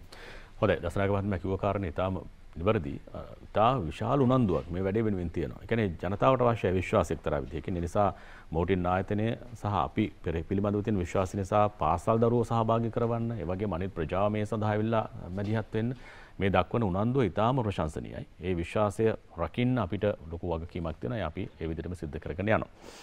හොඳයි ඩොක්ටර් නලින් දැන් මේ වැඩේ මෙහෙම කරගෙන යනකොට අපි අර හැමතැනින්ම කියන දෙයක් තමයි මිනිස්සු කොතන හරි තැනකදී මේක අතාරිනවා නේද? අපි කතා නොකර හිටියොත් අතාරලා දානවා. ඒක ඔබතුමාලට දැනෙනවද මේ කාලෙන් කාලෙට අපි මේක මේ ප්‍රචාරණ මාධ්‍ය නිහඬ වුණු තැනකදී ඩෙන්ගු වැඩිවීමක්? අනිවාර්යෙන්ම මේ ඔබ කිව්වා හරි ඇත්තටම අපි නිරන්තර දැනුවත් කිරීම නොකළොත් ජනතාවගේ පැත්තෙන් සිද්ධ විය යුතු කාරණා මතනේ බොහොමයක් තියෙනවා මේ සම්බන්ධයෙන්. මොකද ජනතාවට අවශ්‍යතාවය තියෙනවා නම් බොහෝ දුරට ඒගොල්ලන්ට පුළුවන් මේ தත්ත්වය මග අරව ගන්න. ඉතින් ඇත්තම කියනවා නම් අපි හැමදාම කියන පණිවිඩය තමයි ඔබගේ නිවස තුල නිවස පිටත මේ ඩෙන්ගු මදුරන් බෝයගේ ස්ථාන ඉවත් කරගන්න කියන එක. මෙතන නිවස ඇතුලේ බොහොම පොඩි ප්‍රමාණයක් තමයි අපි දන්න විදිහට මේ ඩෙන්ගු මදුරන් බෝවන ස්ථාන තියෙන්නේ. සීතකරණය වෙන්න පුළුවන්. ඒ වගේම වායු සමනය කරන යන්ත්‍රය වෙන්න පුළුවන්. ඒ ආදී වශයෙන් තියෙන. ඒ වගේම තමයි මේ අලංකාරයට තියෙන බඳුන්. ඒ වගේ වතුර පුරලා මල් දාලා තියෙනවා. ඉතින් මේ වගේ බොහොම සරල දේවල් තමයි තියෙන්නේ ගේ ඇතුලේ බලන්න. ඒ වගේ කූඹි බුල් වගේ දේවල්. ඉතින් ගේ ඇත්ත පිටත බැලුවොත් එහෙම අපිම විසින් එළියට පරිසරයට මුදා හරින ප්ලාස්ටික් බඳුන් වෙන්න පුළුවන්, යෝගට් කෝප් ආදී වෙන්න පුළුවන්. ඉතින් මේ දේවල් අපි නිරන්තරයෙන්ම සතියකට වතාවක්වත් අපි මේක කරන්න කියලා කියන්නේ. මොකද හේතුව මදුරගේ ජීවන චක්‍රය දින 8ක් 10ක් 12ක් ඒ වගේ කාලයකට සීමා වෙනවා. ඉතින් මේ ජීවන චක්‍රයේ අවස්ථා තුනක්, ප්‍රධාන අවස්ථා තුනක් තියෙන්නේ ජලයේ. ඒක අපි කියන්නේ ජලය එකරාශි වන බඳු නිරන්තරයෙන්ම ඉවත් කර ගැනීම අවශ්‍යයි. සතියකට වතාවක් ආමය කියලා කියන්නේ මේ ජීවන චක්‍රය යම් මොහොතක බිඳ දවන්න අවශ්‍ය නිසා. මේක සතියකට එහා ගියොත් මේක කරන්න බෑ. ඒක නිරන්තරයෙන්ම කරන්න පුළුවන් නම් මම හිතන්නේ ඒක අත්‍යවශ්‍ය කාරණයක් විදිහට අපි දකිනවා. ඒත් එක්කම අර කලින් කිව්වෝ වගේ අපි මේ වැඩසටහන ගැන අපි විශේෂයෙන් මම යමක් කියන්න ඕන. මොකද මේ ජනමාධ්‍යයක් විදිහට ජාතික නාලිකාව විදිහට අපි දැක්ක මේ පහුගිය වකවානුවේ සියලුම පාර්ශ්ව ඒකරාශි කරගෙන මේ වැඩසටහන ඉතාම සාර්ථකව අපි මාස කිහිපයක්ම අරන් ගියා. ඉතින් මේක අවශ්‍යයි. අත්‍යවශ්‍යයි මේක නිරන්තරයෙන්ම ඉදිරියට ගෙනියන්න. මොකද හේතුව මෙවැනි දෙයක් අර අපි කියනවා මේ සස්ටේනබල් කියලා. තිරසාරව ගෙනියාම ඉදිරියට අරගෙන යාම තමයි අත්‍යවශ්‍ය කාරණයක් වෙන්නේ. මේක නොකරොත් එහෙම ඉදිරියේදී අපිට නැවතත් ජනතාවගෙන් උනන්දුව අඩු මට්ටමකට එන්න පුළුවන්. මොකද දැනුවත් කිරීම කියන එක නිරන්තරයෙන් සිදු වෙතු කාරණයක් නිසා. ඒක පළවෙනි දේ. දෙවෙනි එක තමයි පාසල් ළමුන්. පාසල් ළමුන් මම කලින් සඳහන් කරා මේගොල්ලෝ සමාජය වෙනස් කළ හැකි කණ්ඩායමක්. ඉතින් ඇත්තටම ඩෙන්ගු වගේ රෝගයක් රටකින් තුරන් කරන්න අවශ්‍ය නම් ප්‍රධානම දේ ආකල්ප වෙනස. ඊළඟට ප්‍රායෝගිකව වැඩ කටයුතු කරන වෙනසක් ඇති කරන්න ඕනේ. ඉතින් අපි කියනවා මේ knowledge එක දැනුම attitude ආකල්ප practices මේවා තමයි වෙනස් කරන්න ඕනේ. ඉතින් මේ වෙනස ඇති කරන්න ඊටාත්ම තිරසාරව මේ වැඩසටහන මෙච්චර කාලයක් අරන් ගිහිල්ලා තියෙනවා. ඉදිරියටත් මේක අරන් යන්න අවශ්‍යයි කියන කාරණේ තමයි අපි මේ අපේ පැත්තෙන් සෞඛ්‍ය පැත්තෙන් කියන්නේ. ඒක අත්‍යවශ්‍ය කාරණයක් විදිහට අපි දකිනවා. මදුරුවා සම්පූර්ණයෙන්ම මර්ධනය කරන්න පුළුවන් කමක් නැහැ. ලංකාවේ මුල්ව ඩෙන්ගු රෝගියා හම්බ වෙන්නේ 1962. දැන් මීට අවුරුදු 61කට කලින්. එදා ඉඳලා මෙයා ජීවත් වෙනවා. දැන් ඊට පස්සේ ලංකාවේ බිහි වුණු ත්‍රස්තවාදී සංවිධානයක් අපි නැති කරනවානේ. නමුත් මේ මදුරුවා මර්ධනය කරන්න අපිට පුළුවන් කමක් නැහැ. ඒ නිසා මදුරුවාව මේ පරිසරයෙන් ඉවත් කරනවා කියන එක ප්‍රායෝගික වැඩක් නෙවෙයි නේද වෛද්‍යවරුනි? ඒ කරන්න පුළුවන් කමක් නැහැ. නමුත් එයාට බෝ වෙන්න තියෙන, එයාගේ ව්‍යාප්තිය සඳහා තියෙන ඉඩ ප්‍රස්ථා හැකිතාක් අවම කිරීම තමයි කළ යුතු වන්නේ. ඉතින් ඒ සඳහා තමයි මේ මෙතුමල්ලා නිරන්තරයෙන් ඔබ දැනුවත් කරන්නේ. වහවහ කරන්න ඕන දෙයක්. දැන් අදත් හැමෝම ගෙදරනේ. හෙටත් ගෙදර. ඒ නිසා ගෙදර ගැන පොඩ්ඩක් අපි අද හිතමු. වටපිටාව ගැන හිතමු. වැස්ස තමයි. නමුත් මදුරුව බෝ වෙන්න පුළුවන් තැන් තියෙනවද දන්නේ නැහැ නේද? ඒ නිසා පොඩි වෙලාවක් කරගෙන ඒ පිළිබඳවත් සැලකිලිමත් වෙන්න. විරාමයකට පස්සේ යලි අපි ඩෙන්ගු ගැන කතා කරමු. ඩෙන්ගු නැති හෙටක්. හොඳයි මීට අවුරුදු කීපයකට කලින් මාස කීපයකට කලින් කොරෝනා වෛරසය ඇති වෙනකොට අපි කොයිතරම් බය වුණාද? කොරෝනා හැදිච්ච හැම කෙනෙක්ම මැරුණේ නැහැනේ. හැබැයි කොරෝනා වෛරසයෙන් බේරෙන්න අපි මොනතරම් දේවල් කළාද? මුවාවරණයක් පැනඳුවා, අත් සෝද ගැනීම කළා. ඒ වගේම සමාජාශ්‍රයෙන් ටිකක් ඈත් වෙලා ඉන්න එකට එක ගැවසීම් වලින් අඩු කරගත්තා. මේ වගේ දේවල් කොයිතරම් අපි කැපකිරීම කළාද? නමුත් රෝගේ ව්‍යාප්ත වුණා. දැන් ඩෙන්ගු මේ අවුරුද්දේ වෛද්‍යවරු කියන විදිහට 5000ක් කෙටානියක් දමනකොට සීමාව පහු කරයි. ඉතින් කොයිතරම් විශාල ප්‍රමාණයක්ද? මේ මර්ධනය සඳහාත් මේ ඩෙන්ගු රෝගයෙන් අපි ආරක්ෂා වීම සඳහාත් මෙවැනි ක්‍රමවේද වහවහ අවශ්‍යයි. ඒ නිසා මේ හැමෝම දරන මේ ජාතික උත්සාහය, මේ කාර්යභාරය, මේ මැදිහත් වීම අනිවාර්යයෙන්ම සිද්ධ කළ යුතුයි. හොඳයි. ශෂිනී රණවීර වෛද්‍යවරිය ඉන්නවා මෙතන දැන්. ඇය සූදානම් වෙලා ඉන්නවා මේ වෙනකොට ඩෙන්ගු රෝගය හා සම්බන්ධව සමස්ත තත්ත්වයන් පිළිබඳව පැහැදිලි කරන්න. නේද? අපි මේ කතා කළේ නගර සභා දෙකක් ගැනනේ. නමුත් ඔබ ළඟ තියෙනවා සමස්ත සියලු තොරතුරු. අපි කතා කරමු. බොහොම ස්තුතියි චමින්ද. මම මේ කෙටි කාල සීමාව ඇතුළත දැන් වෙනකොට 2023 වර්ෂයේ වෙනකොට අපිට වාර්තා වෙන ඩෙන්ගු රෝගීන්ගේ තත්ත්වය සහ මීට කලින් වර්ෂවල කොච්චර ප්‍රමාණයක් ඩෙන්ගු වාර්තා වෙලා තියෙනවද ඒ අතර සංසන්දනයක් සහ ඒවට හේතු සාධක මොනවාද කියලා ඉක්මනින් පැහැදිලි කරලා දෙන්නම්. ඔබේ තිරේ දිස්වෙයි මම පින්තූර දෙකක් දාලා තියෙනවා. ඒක ඔබ සියලු දෙනා දන්න දෙයක්. ඇත්තටම පළවෙනි රූප සටහනේ පෙන්වන්නේ සාමාන්‍යයෙන් අපිට ඩෙන්ගු මදුරුවන් බෝ වෙන ස්ථාන සහ දකුණු පසින් දක්වන්නේ මේ ඩෙන්ගු අපිට කෙනෙක්ට බෝ වෙන ආකාරය. මේක තමයි ඉතා අපේ වැදගත්ම ප්‍රස්ථාරයක් මෙතන තියෙන්නේ. මේකේ නිල් පාටින් දිස් වෙන්නේ ස්තම්භ ප්‍රස්ථාරයක්. ඒකේ ඇත්තටම 2001 වර්ෂයේ සිට 2023 වර්ෂය දක්වා අපිට කොච්චර වර්ෂයකට ඩෙන්ගු රෝගීන් වාර්තා වෙලා තියෙනවද කියලා මේකේ පේනවා. දැන් එතකොට ඊට අර උඩින් තියෙන රතු රේඛාවෙන් දැක්වෙන රේඛා ප්‍රස්ථාරය මම පසුව කියන්නම් ඒකේ මොකද්ද වෙන්නේ කියලා. දැන් මේ නිල් පාට ප්‍රස්ථාරයෙන් අපිට පෙන්눔 කරන්නේ දැන් 2001 වර්ෂයේදී අපිට පේනවා ඊටාම අඩු රෝගී ප්‍රමාණයක් තමයි 5999ක් තමයි එතන සඳහන් වෙලා තියෙන්නේ. ඒකම දැන් කාලෙන් කාලයට ඔබට පේනවා ඒකේ නිල් පැහැති තීරය වසංගත තත්වයන් උදා වෙනකොට ඉහළ යෑමක් පෙන්눔 කරනවා. එතකොට 2004 වර්ෂයට යනකොට එතනදී 2004 වර්ෂයේදී අපිට පොඩි වසංගත තත්වයක් තියෙනවා 15000 ගානක රෝගීන් ප්‍රමාණයක් එතන තියෙනවා. දැන් සාමාන්‍ය වසංගත තත්වයක් ආවට පස්සේ ඊට පසුව එන වර්ෂවලත් අපේ ඩෙන්ගු රෝගීන් වාර්තා වෙන ප්‍රමාණය ටිකක් වැඩි. දැන් කලින් තිබුණේ 5000 ගණන් වල නම් ඊට පස්සේ 11980 ඒ වගේ ප්‍රමාණයකින් තමයි ඩෙන්ගු රෝගීන් වැඩි වෙනවා. ඊට පස්සේ අපිට හොදට පේනවා 2017 වර්ෂයේ තමයි ලොකුම වසංගත තත්වයක් අපිට ඇවිල්ලා තියෙන්නේ. ඒක 1,86,101ක් රෝගීන් වාර්තා වෙලා තියෙනවා. ඒකම නැවත 2019 වෙනකොට අර තරම්ම නැති වුණත් 1 ලක්ෂයක් ඉක්මවා රෝගීන් ප්‍රමාණයක් අපිට වාර්තා වෙනවා. ඊට පස්සේ දැන් අපි 2023 වර්ෂයේ වෙනකොට ඇත්තටම දැන් මේ දිනවල වර්ෂාව කොතෙකුත් අපිට අද දිනෙත් වහිනවා. ඒ වුණාට අපිට අර කලින් සියලු දෙනා කිව්වා වගේ මේ අපි කරන එක වැඩසටහන් නිසා සහ ප්‍රජාවගේ උනන්දුව සහයෝගය නිසා අපිට ඩෙන්ගු රෝගීන් මේ වගේ අඩු තත්වයකට දැන් මේ වර්ෂයට අද දිනයට ඇත්තටම 64412ක් රෝගීන් තමයි වාර්තා වෙන්නේ. එතකොට ඊළඟට පෙන්වන රතු රේඛාවෙන් පෙන්වන්නේ අපේ ඩෙන්ගු දැන් මේ අවුරුද්ද තව මාස 3ක් තියෙනවනේ නේද? අඩුම තරමේ අපි උත්සාහ කරමු 2022 තැනට එන්නේ නැතුව ඉන්න පුළුවන්. වග බලා ගන්න. ඔව්. ඒක තමයි අපේ ඒක මේ අපේ වෙන්න ඕනේ ගෝල් එක ඇත්තටම. එහෙම ඒ ගානට එන්නේ නැතුව අඩුවෙන් තියාගන්න. එතකොට රතු රේඛාවෙන් පෙන්වන්නේ ඩෙන්ගු මරණ අනුපාතිකය. ඒ කියන්නේ case fatality rate කියන එක. ඒ කියන්නේ අපි ඩෙන්ගු රෝගීන් 100ක් ගත්තොත් ඒකට එතනින් ඩෙන්ගු මරණ කොච්චරක් වාර්තා වෙනවද කියලා අපි ඒක අනුපාතයකට අරගෙන තමයි හැම වර්ෂයකටම ඒක ප්‍රතිශතයක් ලෙස දක්වන්නේ. එතකොට 2001 වර්ෂයේදී 0.9ක අනුපාතිකයක් තමයි පෙන්වන්නේ. ඒක ඉතා ඉහළ අගයක්. ඒ ඩෙන්ගු රෝගීන් ප්‍රමාණය අඩු වුණාට මරණ අනුපාතිකය ඉහළයි. ඒ වුණාට පසුව දැන් ආයේ 2009 දී එහෙම 2009 වර්ෂයේ අපිට පේනවා ගොඩක් 0.99ක මරණ අනුපාතිකයක් ඉහළ යෑමක් දක්නට ලැබෙනවා. නමුත් දැන් 2017 වර්ෂයේ වසංගත තත්වයක් ආවට 1,86,000 ප්‍රමාණික රෝගීන් වාර්තා වුණාට ඩෙන්ගු මරණ අනුපාතකය අර රතු ඉලක්කමෙන් පෙන්වන 0.24 දක්වා මරණ අනුපාතකය අඩුයි. ඒ කියන්නේ ඒ වෙනකොට අපේ සායනික ක්ෂේත්‍රයේ තියෙන ඔක්කොම පුහුණු වීම සහ ඒ වෛද්‍යවරුන් සහ හෙද කාර්ය මණ්ඩලයේ දක්ෂතාවය නිසා ඒ නිරන්තරයෙන්ම එහෙම අපි පුහුණු වීම ඒගොල්ලන්ට ලබා දෙන නිසා මරණ අනුපාතකය අපිට අඩු කර ගැනීමේ හැකියාව ලැබිලා තියෙනවා. ડોક્ટર ශෂිනී මට විනාඩියක් දෙන්න. නලින් නාරි රත්න විශේෂ වෛද්‍යතුමා දැන් කෙනෙකුට හිතන්න පුළුවන් මේ විදිහට බලමු දැන් මැරෙනවා අඩු ඒ හින්දා ප්‍රශ්නයක් නෑ. ලොකුවට මහන්සි වෙන්න ඕනේ නෑ කියලා කෙනෙක් හිතන්න පුළුවන්.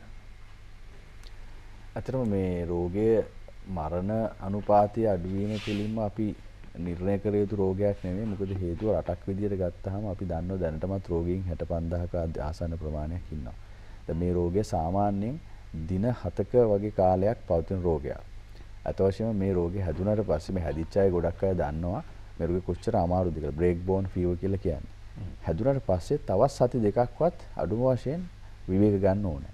ඉතින් ආර්ථිකයට වෙන බලපෑම, සංචාරක ශ්‍රේෂ්ඨයට වෙන බලපෑම, සෞඛ්‍ය අංශ වලට 66000ක වගේ ප්‍රමාණයක් 65000ක වගේ ප්‍රමාණයක් කිව්වත් ඒ ප්‍රමාණය බලා ගැනීමට යන වියදම ආදී වශයෙන් රටක් විදියට ගත්තත් පෞද්ගලිකව ගත්තත් අපි කියන out of pocket expenditure කියලා. ඒ කියන්නේ රෝගියාට සහ පවුලට දරා ගන්න හැකි වෙන වියදමක් තියෙනවා. ඉතින් මේ සියල්ල බැලුවාම වියදම් පැත්තෙන් බැලුවත් රෝගියාගේ අපහසුතාව පැත්තෙන් බැලුවත් පවුලට වෙන මේ අපි තියෙන මේ බලපෑම් බැලුවත් ඒ සියල්ල පැත්තෙන් බැලුවොත් මේක ඉතාමත් ලොකු බලපෑමක් ඇති කරන රෝග තත්ත්වයක්.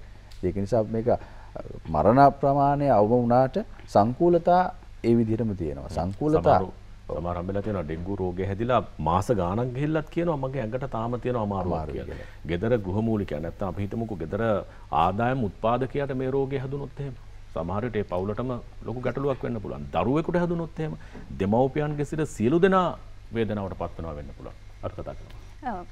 දැන් අනිත් එක විශේෂයෙන් කියන්න ඕන දෙයක් තමයි අපේ මීට වර්ෂ කිහිපයකට කලින් අපේ ඉලක්කගත වැඩසටහනේ තිබුණේ ඩෙන්ගු රෝග අනුපාතය 0.1ට අඩු කරගන්න. හැබැයි මේ වසර වෙනකොට 0.06 ඊටත් වඩා අඩු තත්වයකට අපිට ඒක ගන්න හැකියාව ලැබිලා තියෙන එක ඇත්තටම අපි ලැබපු ලොකු ජයග්‍රහණයක්. එතන ඒ කියන්නේ වගේ අඩු ප්‍රමාණයකට මේ ඩෙන්ගු මරණ අනුපාතිකය ලබා ගත්ත එක. නමුත් මගේ අධ්‍යක්ෂතුමා කිව්වා වගේ අර ඩෙන්ගු රෝගය කියන්නේ මරණ විතරක් නෙමෙයි ඒකෙන් ලැබෙන සංකූලතාවලින් එතන ගෙදර ප්‍රධානියාට එහෙම හැදුනොත් ඉතින් දවස් සති ගාණක් රැකියාවට යන්න බෑ. අර ඒ වගේ ප්‍රශ්න ගොඩක් අපිට තියෙනවා. මම ඊළඟ රූපරාමුවට යන්න.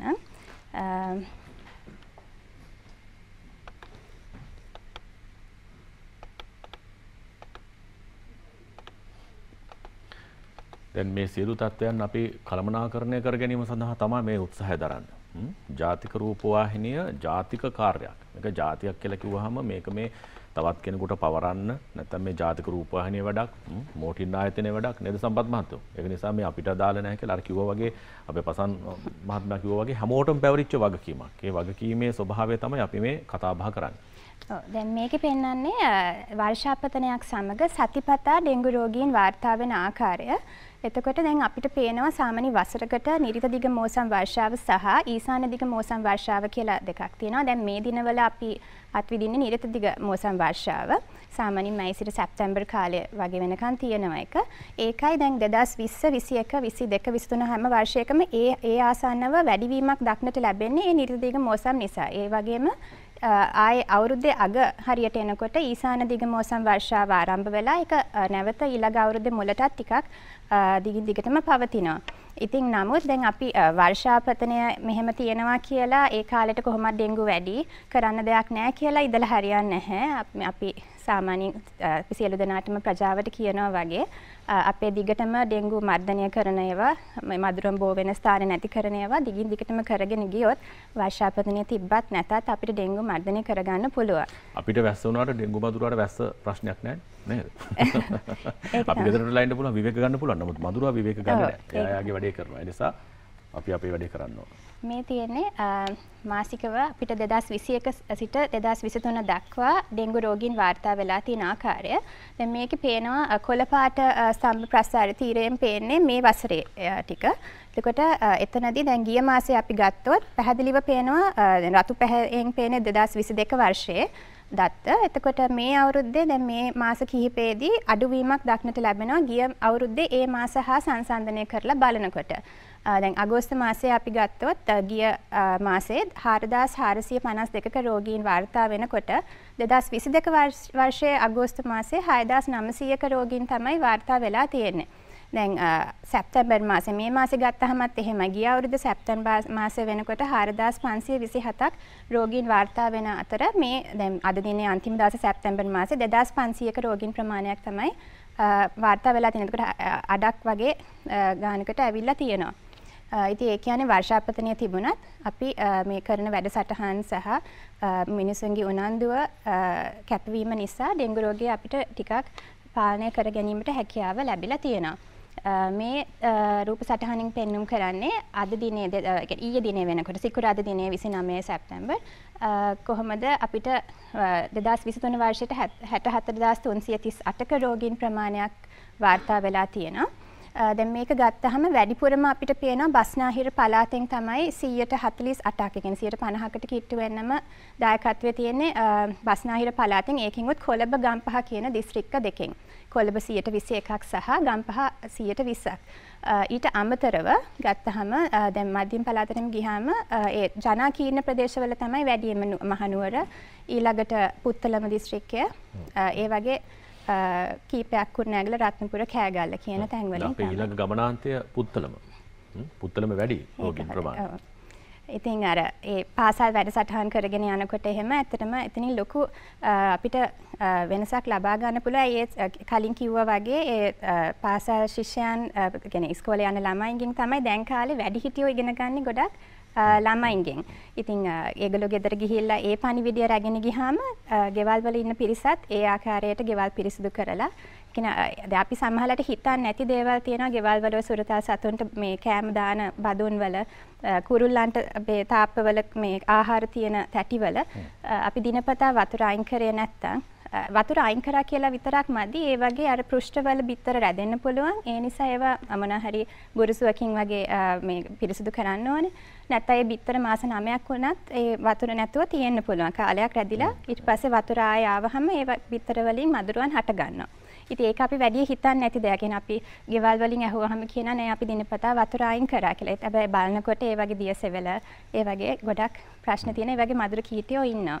ඉතින් අර අපිට දිනපතා අපේ දිනචරියාවට එකතු කරගන්න පුළුවන් නම් මෙහෙම දැන් අපි සාමාන්‍ය ගෙවල් මිනිස්සු මල් වලට වතුර දානවා ගොඩක් එක දේවල් වෙන පිහින වැඩ කරනවා. ඒකට ඒ අතරට අර ශීතකරණයේ තියෙන යට තැටියේ වතුර තියෙනවා නම් ඒක ඉවත් කරන එකට විනාඩියක්වත් දෙකක්වත් යන්නේ නැහැනේ. අනිත් එක මල් පෝච්චි සමහරුන්ගේ ජනාකීර්ණ ප්‍රදේශවල මේ අපාර්ට්මන්ට් වල මේ සංකීර්ණ ගෙවල් වල තියෙන මේ අර බැල්කනි වල මේ මල් පෝච්චි තියලා තියෙන තැටි එහෙම තියෙනවා. ඒ වගේ වතුර එකතු වෙලා. ඉතින් ඒක මිනිස්සු එච්චර හිතන්නේ නැහැ. අපි හිතන්නේ අර ගෙවත්තේ මිදුලේ වතුර රැඳෙන ස්ථාන පිළිපද විතරයි. ඉතින් අරවට සමහර ගෙවල් වල මම දැකලා තියෙනවා අර මේ මේසෙට කූඹි නගින හින්දා වතුර භාජනයක් තියෙනවා. අර පේන දෙක විතරයි අපිට පිරිසිදු කරන්න ඕ ඒ දෙක විතරයි අපේ අවධානය යන්නේ. නමුත් අර ඇතුළට වෙන්න තියෙන භාජනයකින් මදුරු අබෝවනවා වෙන්න පුළුවන් ගේ ඇතුළේ. අන්න හරි. ඉතින් ඒ වගේ අර දිනපතා අපිට අපේ ගෙවත්ත අපේ ගෙදර ඇතුලේ ඒවා එතකොට කාර්යාලය පාසල් පරිශ්‍රම ඒ හැම තැනම දිනපතා අපිට සුද්ධ පවිත්‍ර කරන්න පුළුවන් නම් සහ අපද්‍රව්‍ය හරියට කල්පනාකරණය කරන්න පුළුවන් නම් ආයේ සතියකින් කරන්නවත් මාසයකින් කරන්නවත් ගොඩක් දේවල් එකතු වෙන්නේ නැහැ. ඒක සාමාන්‍ය දෙයක් බවට පත් කරගෙන කරොත් අපිට ඇත්තටම ඩෙන්ගු අඩු කරගන්න පුළුවන්. මේ ස්ලයිඩ් එකෙන් පෙන්නන්නේ මේ අන්තිම අවුරුදු 4ක වගේ කාලෙකදී වසංගත තත්වයන් තිබිච්ච වකවානු. එතකොට 2017 තමයි වැඩියෙන්ම එහෙම තිබිලා තියෙන්නේ. 2019 ටිකක් වසංගත තත්වයක් ඇවිල්ලා තියෙනවා. හැබැයි දැන් 2022 දී අපිට තාම එහෙම ඇවිල්ලා නැහැ. මේකේ පෙන්눔 කරන්නේ අතට වැදගත් දෙයක් වයස් පරතරය කොහොමද කියලා ඩෙන්ගු රෝගීන්ගේ වයස බෙදී යාම කොහොමද කියලා තමයි පෙන්눔 කරන්නේ. ඒකෙන් අපිට පේනවා වැඩි හරියක්ම අවුරුදු 20-24 කියන වයස් කාණ්ඩයේ පිරිසට තමයි ඩෙන්ගු රෝගීන් මේ වසරේ 2023 වර්ෂයේදී වැඩියෙන්ම මේ ඩෙන්ගු හැදිලා තියෙන්නේ ඒ වයස් කාණ්ඩයට. ඉතින් එතකොට ඊට එහා ගියාම 25-29 කියන වයස් කාණ්ඩය. දැන් ඒ කියන්නේ අපේ වැඩියෙන්ම අර වර්ක් ෆෝස් එකේ පිරිසට තමයි මේ ඩෙන්ගු හැදිලා තියෙන්නේ. අනිත් එක 4න් එකක් ප්‍රමාණයක් 126ක ප්‍රමාණයක් පාසල් ළමුන්ටත් ඩෙන්ගි වැළඳිලා තියෙනවා. ඒ නිසා දැන් ඒක අපි මොන හරි කියන්නේ දැන් අපි සාමාන්‍යයෙන් පාසලේ ඩෙන්ගු මදුරුවන් වැඩියෙන් ගැවසෙන්නේ උදේ වරුවේ කියන්නේ උදේ 6ත් 10ත් අතර කාලය සහ හවස 3යි 7යි වගේ කාලය. ඉතින් මේ කාලය ගත්තහම උදේ වරුවේ පාසලේ ළමුන් ඉන්නේ. හවස් වරුවේ ගත්තහම මේ අමතර පන්තිවල 3-7 කියන වෙලාව. ඉතින් එතකොට ඔය ටියුෂන් පන්තිවල සහ පාසලේ තමයි වැඩියෙන් ඩෙන්ගු මදුරුවන් ගෙන් අපි ළමයිව ආරක්ෂා කරන්න ඕනේ.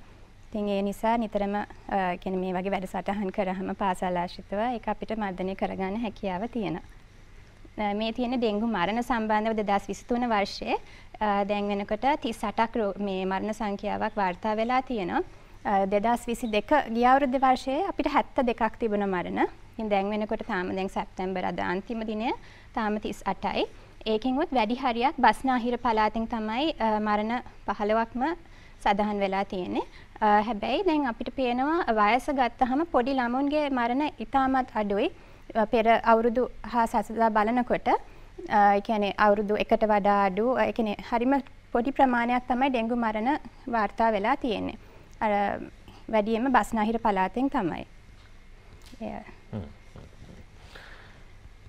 මහනුවර 6 දිනක් වාර්තා වෙලා ඉන්නවා ගාල්ලේ දෙන්නෙක් මැරිලා තියෙනවා.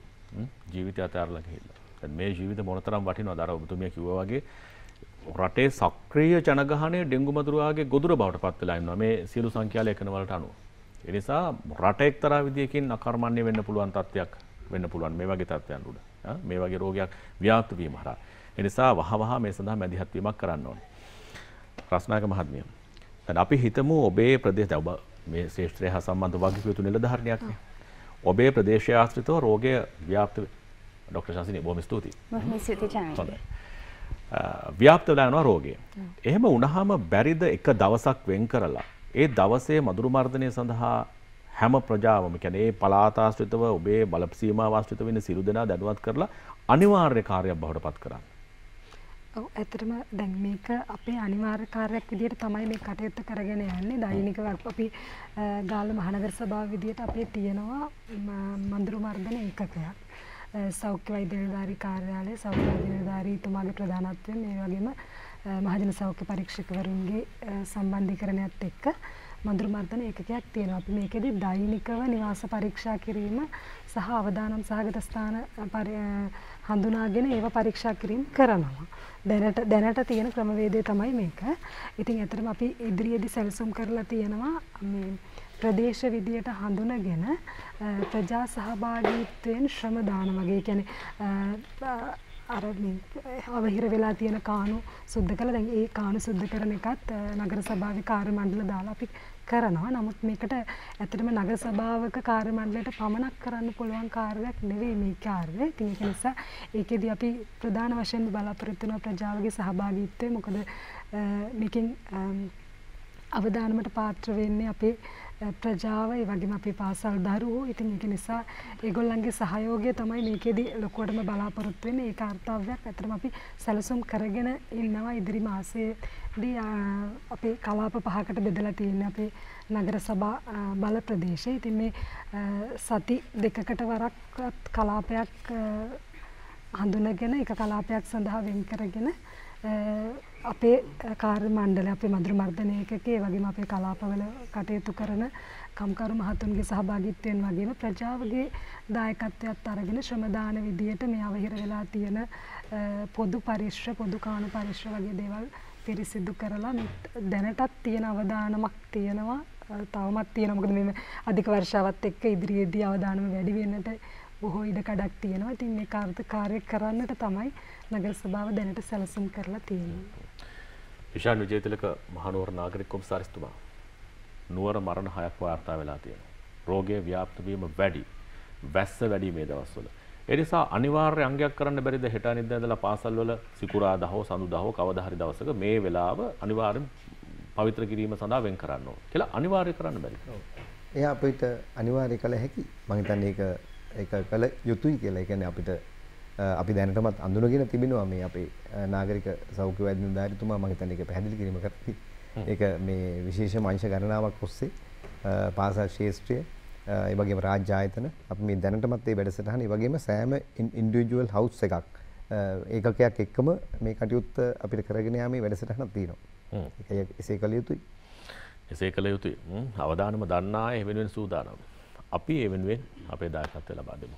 අපි විරාමයක් ලබා ගන්නවා. ඉන් පස්සේ මේ වැඩසටහන පිළිබඳව තවත් කතා කරමු.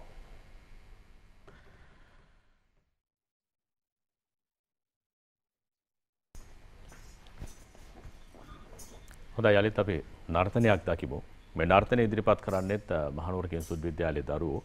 ඔවුන් එදා අපි මහනුවරට ගිය දවසෙත් විද්‍යාලයේදීත් මේ නර්තන ඉදිරිපත් කළා.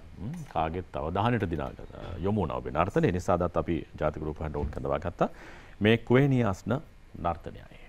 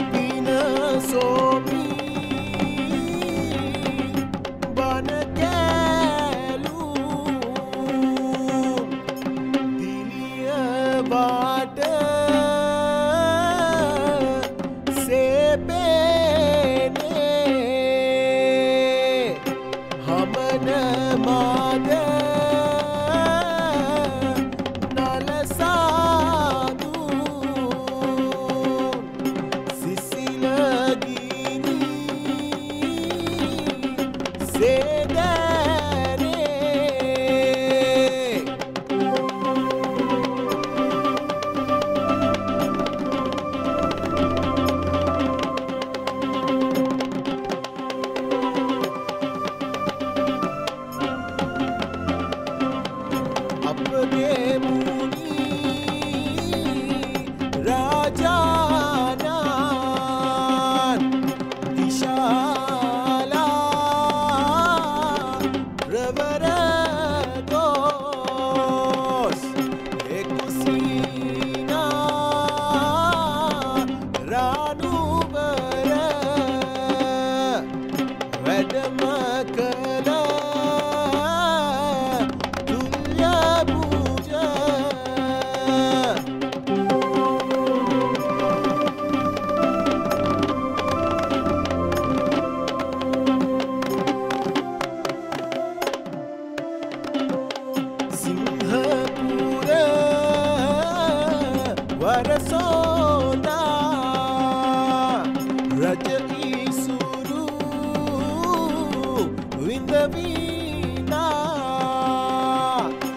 කරන නොබ නත්සාදා නැවුනැගී හලසෝදා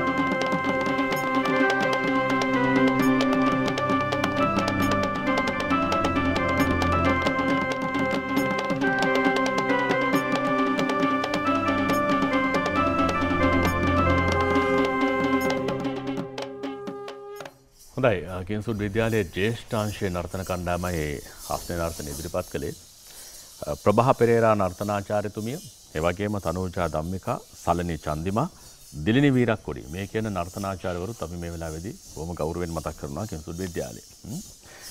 හොඳයි ඩෙන්ගු රෝගය හා සම්බන්ධව බොහෝ තැන් අපි කතා කළා. දැන් මගහැරන තැන් තියෙන්නත් පුළුවන් මේ අතර. අපි කතා කරන දේවල් වල වගේම මේ ඩෙන්ගු මර්ධනයේදී යම් තැන් තියෙන්න පුළුවන්. පසන් පරකුම් ජයසිංහ ප්‍රධාන සෞඛ්‍ය වෛද්‍ය නිලධාරිතුමා මහනුවර ජනතාවගෙන් ගිලිහිලා යන නැත්නම් අපෙන් ගිලිහිලා යන දැන් ඔබට තුමන්ලාට හම්බ වෙලා තියෙනවද? ඔව්. දැන් අපි කලිනුත් කතා කරා වගේ මේ ඩෙන්ගු රෝගේ පැතිරලා යනකොට අපි පුරුදු වෙලා තියෙනවා එකම තීකට විතරක් කොටු වෙන්න. පැහැදිලිවම. දැන් ඔබතුමා මීට පොඩ්ඩකට කලින් කිව්වා මදුරුව අපිට මරලා ඉවර කරන්න බෑ කියලා. ඒක සර්වකාලීන සත්‍යයක්. මේක මදුරුවෙක් කියන්නේ කෘමියේ කෘමි ගහණය 100%ක් බිඳුව කරන්න අපිට බෑ. අපි නගරයක් විදියට මුහුණ දෙන ප්‍රධාන අභියෝග වලින් එකක් තමයි ඒක. අපි මේක වසංගත විද්‍යානුකූලව ගණනය කරාම තේරෙනවා අපිට පුළුවන් උපරිම උත්සාහය දරුවා වුණත් අපිට මදුරුවෝ ඉන්න ස්ථාන සංඛ්‍යාවෙන් 125ක් විතර වගේ ඉතුරු වෙනවා. ඉතින් මෙන්න මේ තත්වයේදී අපිට සිද්ධ වෙනවා තවත් අමතර ක්‍රියාදාමයන් එක්ක මේ ඩෙන්ගු මර්ධන ක්‍රියාදාමයන්ට එන්න. දැන් අපි දන්නවා මේ වගේම මදුරුවෝ එක්ක බෝ වෙච්ච රෝගයක් තමයි මැලේරියාව. මැලේරියාව ශතවර්ෂ ගණනාවක් තිස්සේ ලංකාවේ තිබිලා අපේ ඉතිහාසයේ තියෙන රාජධානි පවා වෙනස් කරන්න බලපෑමක් කරපු මැලේරියා රෝගය අපි 2012 වෙනකොට ලංකාවෙන් තුරන් කරනවා. ඉතින් එතකොට ඒත් මදුරුවන්ගෙන් බෝ වෙන රෝගයක්. මදුරුවා ඉන්නවා. ඉතින් ඒක නිසා දැන් මහනුවර මහනගර සභාවේ සෞඛ්‍ය දෙපාර්තමේන්තුව විදියට අපි අඳුරගෙන තියෙනවා මේ මහනුවර නගරය තුලින් ඩෙන්ගු රෝගය ඉවත් කිරීම සඳහා මදුරුවන් විනාශ කිරීමේ ක්‍රමවේදයකට පමණක් ලඟු නොවි තවත් සිව්වැදෑරුම් ක්‍රමවේදයකට එකතු වෙලා ප්‍රජාවත් එක්ක යන්න කියලා. ඉතින් අපිට මගහැරන දේ තමයි ප්‍රධානම දේ මේ රෝගීන් සියල්ලෝ අපි සෞඛ්‍යාංශයේ බාරයට ගන්න එක. ඒක මේ වෙනකොට නැහැ. දැන් අපිට අපේ තියෙන ජාතික ඩෙන්ගු පද්ධතියෙන් දත්ත පද්ධතියෙන් එන රෝගීන් වලට වඩා අමතරව 10% විතර වැඩි ප්‍රමාණයක් අපේ නගර සභාවේ සෞඛ්‍ය දෙපාර්තමේන්තුවෙන් ගෙයින් ගෙට යෑමේ ක්‍රමවේදය මගින් හොයාගෙන තියෙනවා. එතකොට අපිට ඒක මගහැරෙනවා හැම රෝගියෙක්ම. දෙවෙනි කාරණේ තමයි අපි මදුරුවෝ දෂ්ට කරන එක වැළක්වා ගැනීමේ ක්‍රමවේද කෙරෙහි අවධානය යොමු කරන අඩුයි. දැන් අපේ ශරීරය ඇතුලෙන් වෛරසය මදුරුවාගේ ශරීරයට යන්නේක අපිට පාලනය කරගන්න පුළුවන් නම් පැතිරීම අපිට සෑහෙන දුරකට අඩු කරගත්තා. ඉතින් මහනුවර නගරය ඇතුලේ පාසල් රාජ්‍ය ආයතන සහ මේ දිවා කාලයේදී එළියට ගැවසෙන පුද්ගලයෝ අතරේ මදුරු විකර්ෂක ද්‍රව්‍ය ප්‍රවර්ධනය කරනවා මදුරුව දෂ්ටනය කිරීම වැළැක්වීම සඳහා. එතකොට මේ ජනතාව මේකට අවධානය යොමු කරන අඩුයි මේ කාරණේට. ඊට පස්සේ අපිට තුන්වෙනි එක තමයි මදුරුව බෝන ස්ථාන අයින් කරන එක අපි කොහොමදත් කරගෙන යනවා. අනිත් එක අපි නිවැරදිව මේ රෝගය සම්බන්ධයෙන් දැනුවත් වෙන්න ඕනේ. දැන් තවමත් මදුරුවන්ගෙන් වැළැක්වීම සඳහා මදුරු දැල් භාවිතා කිරීම මේ වගේ උපක්‍රම වලට යනවා. හැබැයි මේ මදුරුවා කන්නේ දිවා කාලයේ ඩෙන්ගු රෝගය සඳහා අන්න මේ වගේ විචාරශීලී විදිහට මදුරු මර්ධනයට ඒක රාශී වීම මේ ජනතාව දැනුවත් කිරීමේදී සහ ජනතාව දැනුවත් වීමේදී අපි කොච්චර දුරකට විචාරශීලී විදිහට මේකට ප්‍රවේශ වෙනවද කියන එක දැන් අපි සමහර වෙලාවට දකිනවා මේ පිට්ටනිය ආශ්‍රිතව මේ අර බිම අතු ගාලා ලස්සන කරලා ඩෙන්ගු රෝගය දැන් අපි ඩෙන්ගු මර්ධන වැඩසටහනක් අපි කරා කියලා අපි තෘප්තිමත් වෙනවා. හැබැයි අපි හදන මල් පෝච්චියක එහෙමත් නැත්නම් අලංකාරයට හදන පොකුණක රෝගී මේක මතුවෙන්න පුළුවන්. හැබැයි ලස්සනයි. ඉතින් අර මෙන්න මේ වගේ අපිට එක කාලයක් යනකොට අපිට මග යන තැන් තියෙනවා. අපි දැන් දූමායන කටයුතු වලට දැවැන්ත විදිහේ විශ්වාසයක් දාලා තියෙන අවස්ථාවල් තියෙනවා. ඉතින් අපි අන්න ඒ වගේ අර හැමතිස්සෙම මෙතෙන්ට ගැළපෙන ක්‍රමය මොකක්ද කියන එක තේරුම් ගැනීමේ ගැටලුවක් තියෙන බව තමයි අපිට තේරෙන්නේ. මග යන කාරණා තමයි ඔතන අහපු කාරණේ මේ දේවල් ටික. ලස්සන පමණක් මදි නේද? ලස්සන ඉන්න පුළුවන් මදුවා. නෑ අපි මේක තේරුම් ගන්න ඕනේ චමින්ද. ඇත්තටම දැන් ඕනෑම වසංගත තත්ත්වයක් අර ටයිම් ප්ලේස් පර්සන් කියන තුන අනුව වෙනස් වෙනවා. දැන් අපි තවත් තැනක දැන් ග්‍රාමීය ප්‍රදේශයක දාන මේ ක්‍රමවේදයක් ස්ට්‍රැටජි එකක් සමහරවිට නාගරික ස්ථානයකට ගැලපෙන්නේ නැති වෙන්න පුළුවන්. ඒ වගේම තමයි දැන් අපි වෙනත් නගරයක පාවිච්චි කරන ක්‍රමවේදයක් මහනුවර නගරයට නොගැලපෙන්න පුළුවන්. දැන් මහනුවර නගරයේ ලාක්ෂණික ඇක්ටිවිටිස් තියෙනවා. දැන් 365 දවසෙන් දවස් 10ක් පෙරහැර. ඒ අවස්ථාවේදී ලක්ෂ 10ක විතර ජනගහනයක් දවල් වරුවට නගරය තුල ඉන්නවා. සාමාන්‍යයෙන් නගරයේ ඉන්නේ ලක්ෂ 4මාරක් විතර. හැබැයි ලියාපදිංචි ජනගහනය ගත්තාම 1,25,400යි. එතකොට නගරය තුල ඉන්න හැමෝම ඒ වෙලාව ගැවසෙන මනුස්ස ශරීර ටික නගරයේ පුරවැසියෝ නෙවෙයි. හැබැයි නගරයේ පුරවැසියෝ තමයි නගර සභාවට බදු ගෙවන්නේ මේ හැම දෙයක්ම කරන්නේ. හැබැයි මෙතන මෙන්න මේක තමයි අපිට මග ඇරන කාරණේ. අපි හැමතිස්සෙම අපි සැලසුම් කරන දේවල් මේ සහ අපේ පුරෝකථනයන් ඔක්කොම අපි ලියාපදිංචි ජනගහනයේ ලියාපදිංචි අර පොඩි අර හැමතිස්සෙම අපි හදාගත්ත රාමුවක තමයි ඉන්නේ. මේ රාමුව තුළ කොටු වෙන්න අපිට අපි අතින් මේ තියෙන ඒවා මග හැරෙනවා. මේක අර දැන් අපි සෞඛ්‍ය නිලධාරීන් විදියට වසංගත වේදී ඉගෙන ගන්නකොට ප්‍රධාන වශයෙන් අවධානය යොමු කරනවා කොයි වෙලාවකවත් මේ බිම මොප් කරන්න එපා ටැප් එක වහන්නේ නැතුව කියලා.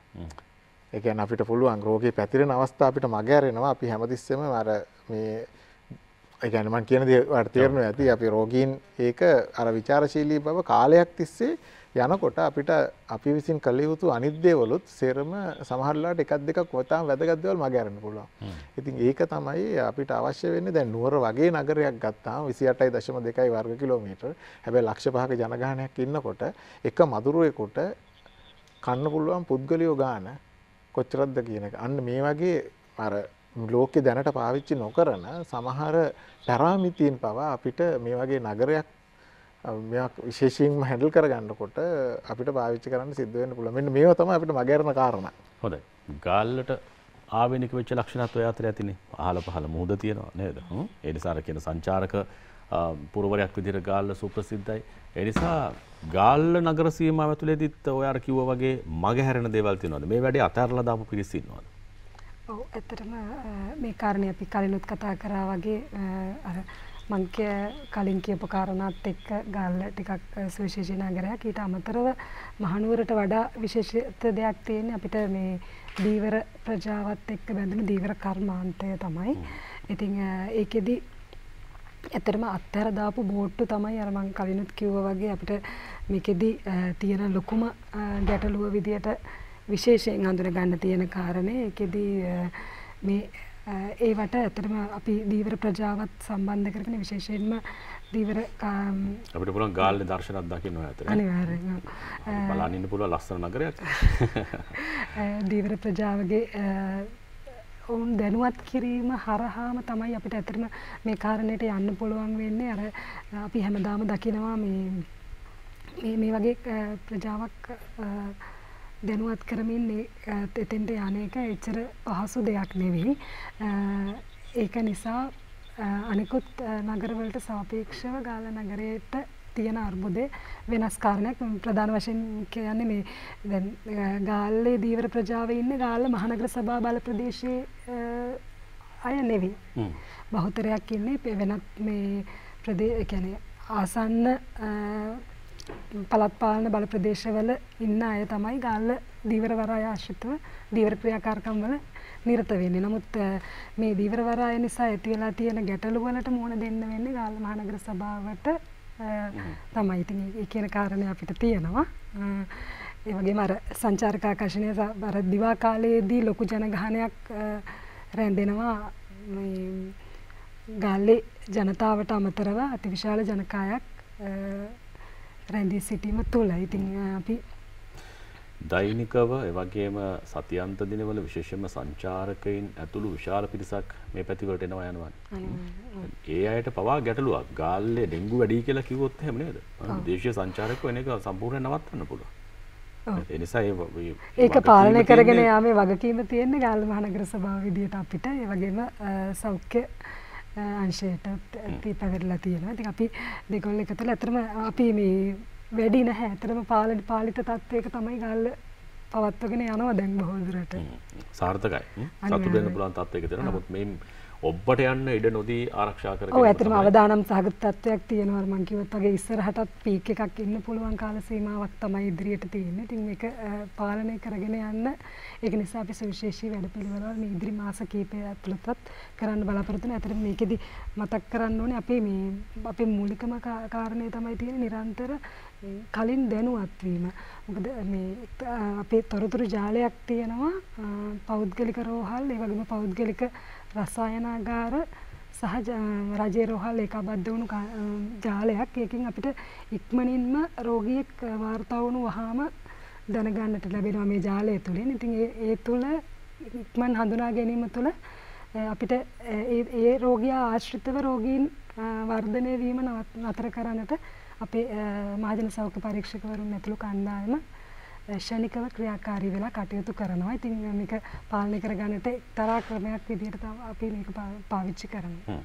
විශාන් විජේතිලක මහනුවර නාගරික කොමසාරිස්තුමා, අපි මේ හැම දෙයක්ම කරන්නේ ඔබතුමාලා හැම දෙයක්ම කරන්නේ ජනතාවටනේ. ඔබතුමාලා නගර සභා සීමාවේ ඉන්න පදිංචිකරුවන්ට පමණක් නෙවෙයිනේ මේ සේවා සලසන්නේ. එන්නේ යන හැමදෙනාම වෙනුවෙන්. මේ හැමෝටම අපි කියනවානේ ඔබට වගකීමක් තියෙනවා මේ දේවල් කරන්න කියලා. ඔබතුමාලා තෝරාතරම් කියනවා ඇති. ඊට ප්‍රතිචාර දක්වනවද සාධනීය විදිහට මේ එන යන අය? මම හිතන්නේ චමින්ද මේ අර ඔයා හොඳ කතාවක් කිව්වා. අර අත පිහිද ගන්නවා කියලා. ඉතින් මම හිතනවා මේ සම්බන්ධිත් එක මේ තමන්ගේ අත පිහිද ගන්නවා නම් හොඳයිනේ. දැන් ඔයාගේ අත අපිට පිහිදන්න වෙනවනේ.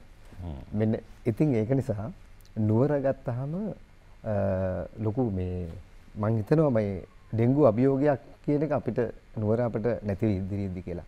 මේ අපේ තියෙන වැඩසටහනත් එක. මේ ජාතික රූපවාහිනිය දුන්නේ හොඳ ප්‍රවේශයක් අපිට. එතකොට ඒකත් එක්ක මේ ලොකු මේ ඒකාබද්ධතාවයක් මේ සියලුම අපේ මහානායක හාමුදුරන්ගේ ආශිර්වාද ඒ වගේම මේ සතර මහා දේවාල ත්‍රිදල්දා මාලිගාව ඇතුළුව සියලුම රාජ්‍ය ආයතන දිසාපතිතුමාද මේ ඔක්කොම සහ ස්වේච්ඡා සංවිධාන වෙනද සංවිධාන මේ ඔක්කොම එකමුතු වෙලා වෙච්ච තැනක් බවට පත් වෙලා තියෙනවා ශ්‍රී ලංකා පොලිසිය මේ වගේ ආයතන. ඉතින් ඒකත් එක්ක ඊට අමතරව ගියාම අපි ලොකු ජයග්‍රහණයකට ඇවිල්ලා තිනවා මේ කසල කළමනාකරණේ මේ අපි පළාත් පාලන ආයතන අතර මේ අඛණ්ඩව ඒ ප්‍රමුඛ ස්ථානය අපිට තියාගෙන ඉන්නවා. ඉතින් ඒ නිසා මේ ලෝක උරුම මහනුවර නගරේ අපේ මේ ඊළඟ පියවර යන්න අපි දැන් ක්‍රියාත්මක කරගෙන යන අර පරිසර කමිටුව හරහා මේ පාසල් ප්‍රජාව මේවත් එක්කම තමයි මේ දෙවන්ත වැඩපිළිවෙල අඛණ්ඩව ගෙනියන තිරසර වැඩපිළිවෙල දැන් ක්‍රියාත්මක කරගෙන යන්නේ. ඉතින් ඒ නිසා ඒකට හොඳ ප්‍රවේශයක් අපිට ලැබුණා කියලා විශ්වාස කරනවා. ඉතින් ඒකත් එක්ක අර මේ චමින්ද මේ අපි ගොඩක් වෙලාවට තියෙන්නේ මේ නගර සභාවේ වැඩක් විදිහටනේ මේ වැඩේ. ඉතින් මේ සංවාදයේදී හොඳටම අපිට පැහැදිලි වෙච්ච කාරණේ තමයි මේ අපි මේ හැම ඉන්ඩිවිජුවල් කෙනෙක්ම නිර්මාණය කරපු වසංගතයක් තමයි ඩෙන්ගු කියලා කියන්නේ. මේක අපේ නිර්මාණයක්. අපිට ආඩම්බර වෙන්න පුළුවන්ද?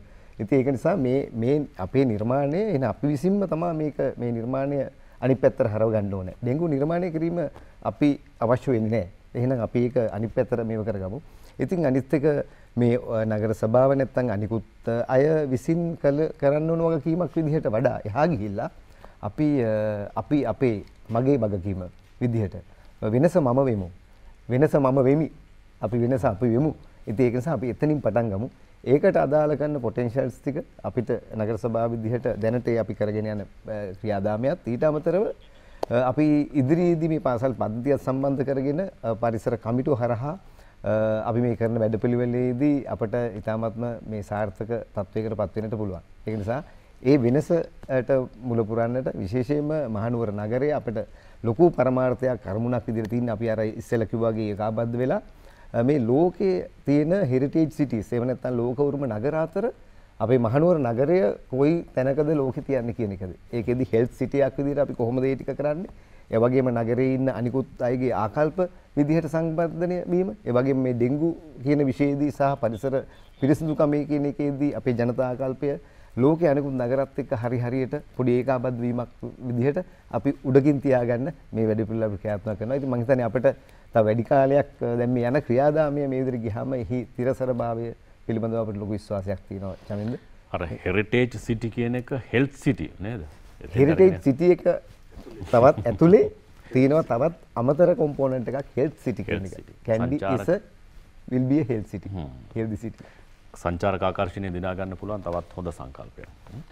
හොඳයි ඔබ කියනවා මේ ජාතික දැන් එක්තරා විදිහකින් අපිට සතුටක් තියෙනවා. මොකද ජාතික ඩෙංගු මර්ධන ඒකකයේ සංඛ්‍යා දත්ත උපයෝගී කරගෙන තමයි අපි මේ පළාත් තෝරගත්තේ, දිස්ත්‍රික්ක තෝරගත්තේ. එහෙම ගිහිල්ලා තමයි කොළඹට ප්‍රමුඛතාව දුන්නා. බස්නාහිර පළාතටින් පස්සේ ගම්පහට ගියා, කළුතරට ගියා. ඊට පස්සේ තමයි අවදානම තිබුණේ නුවර.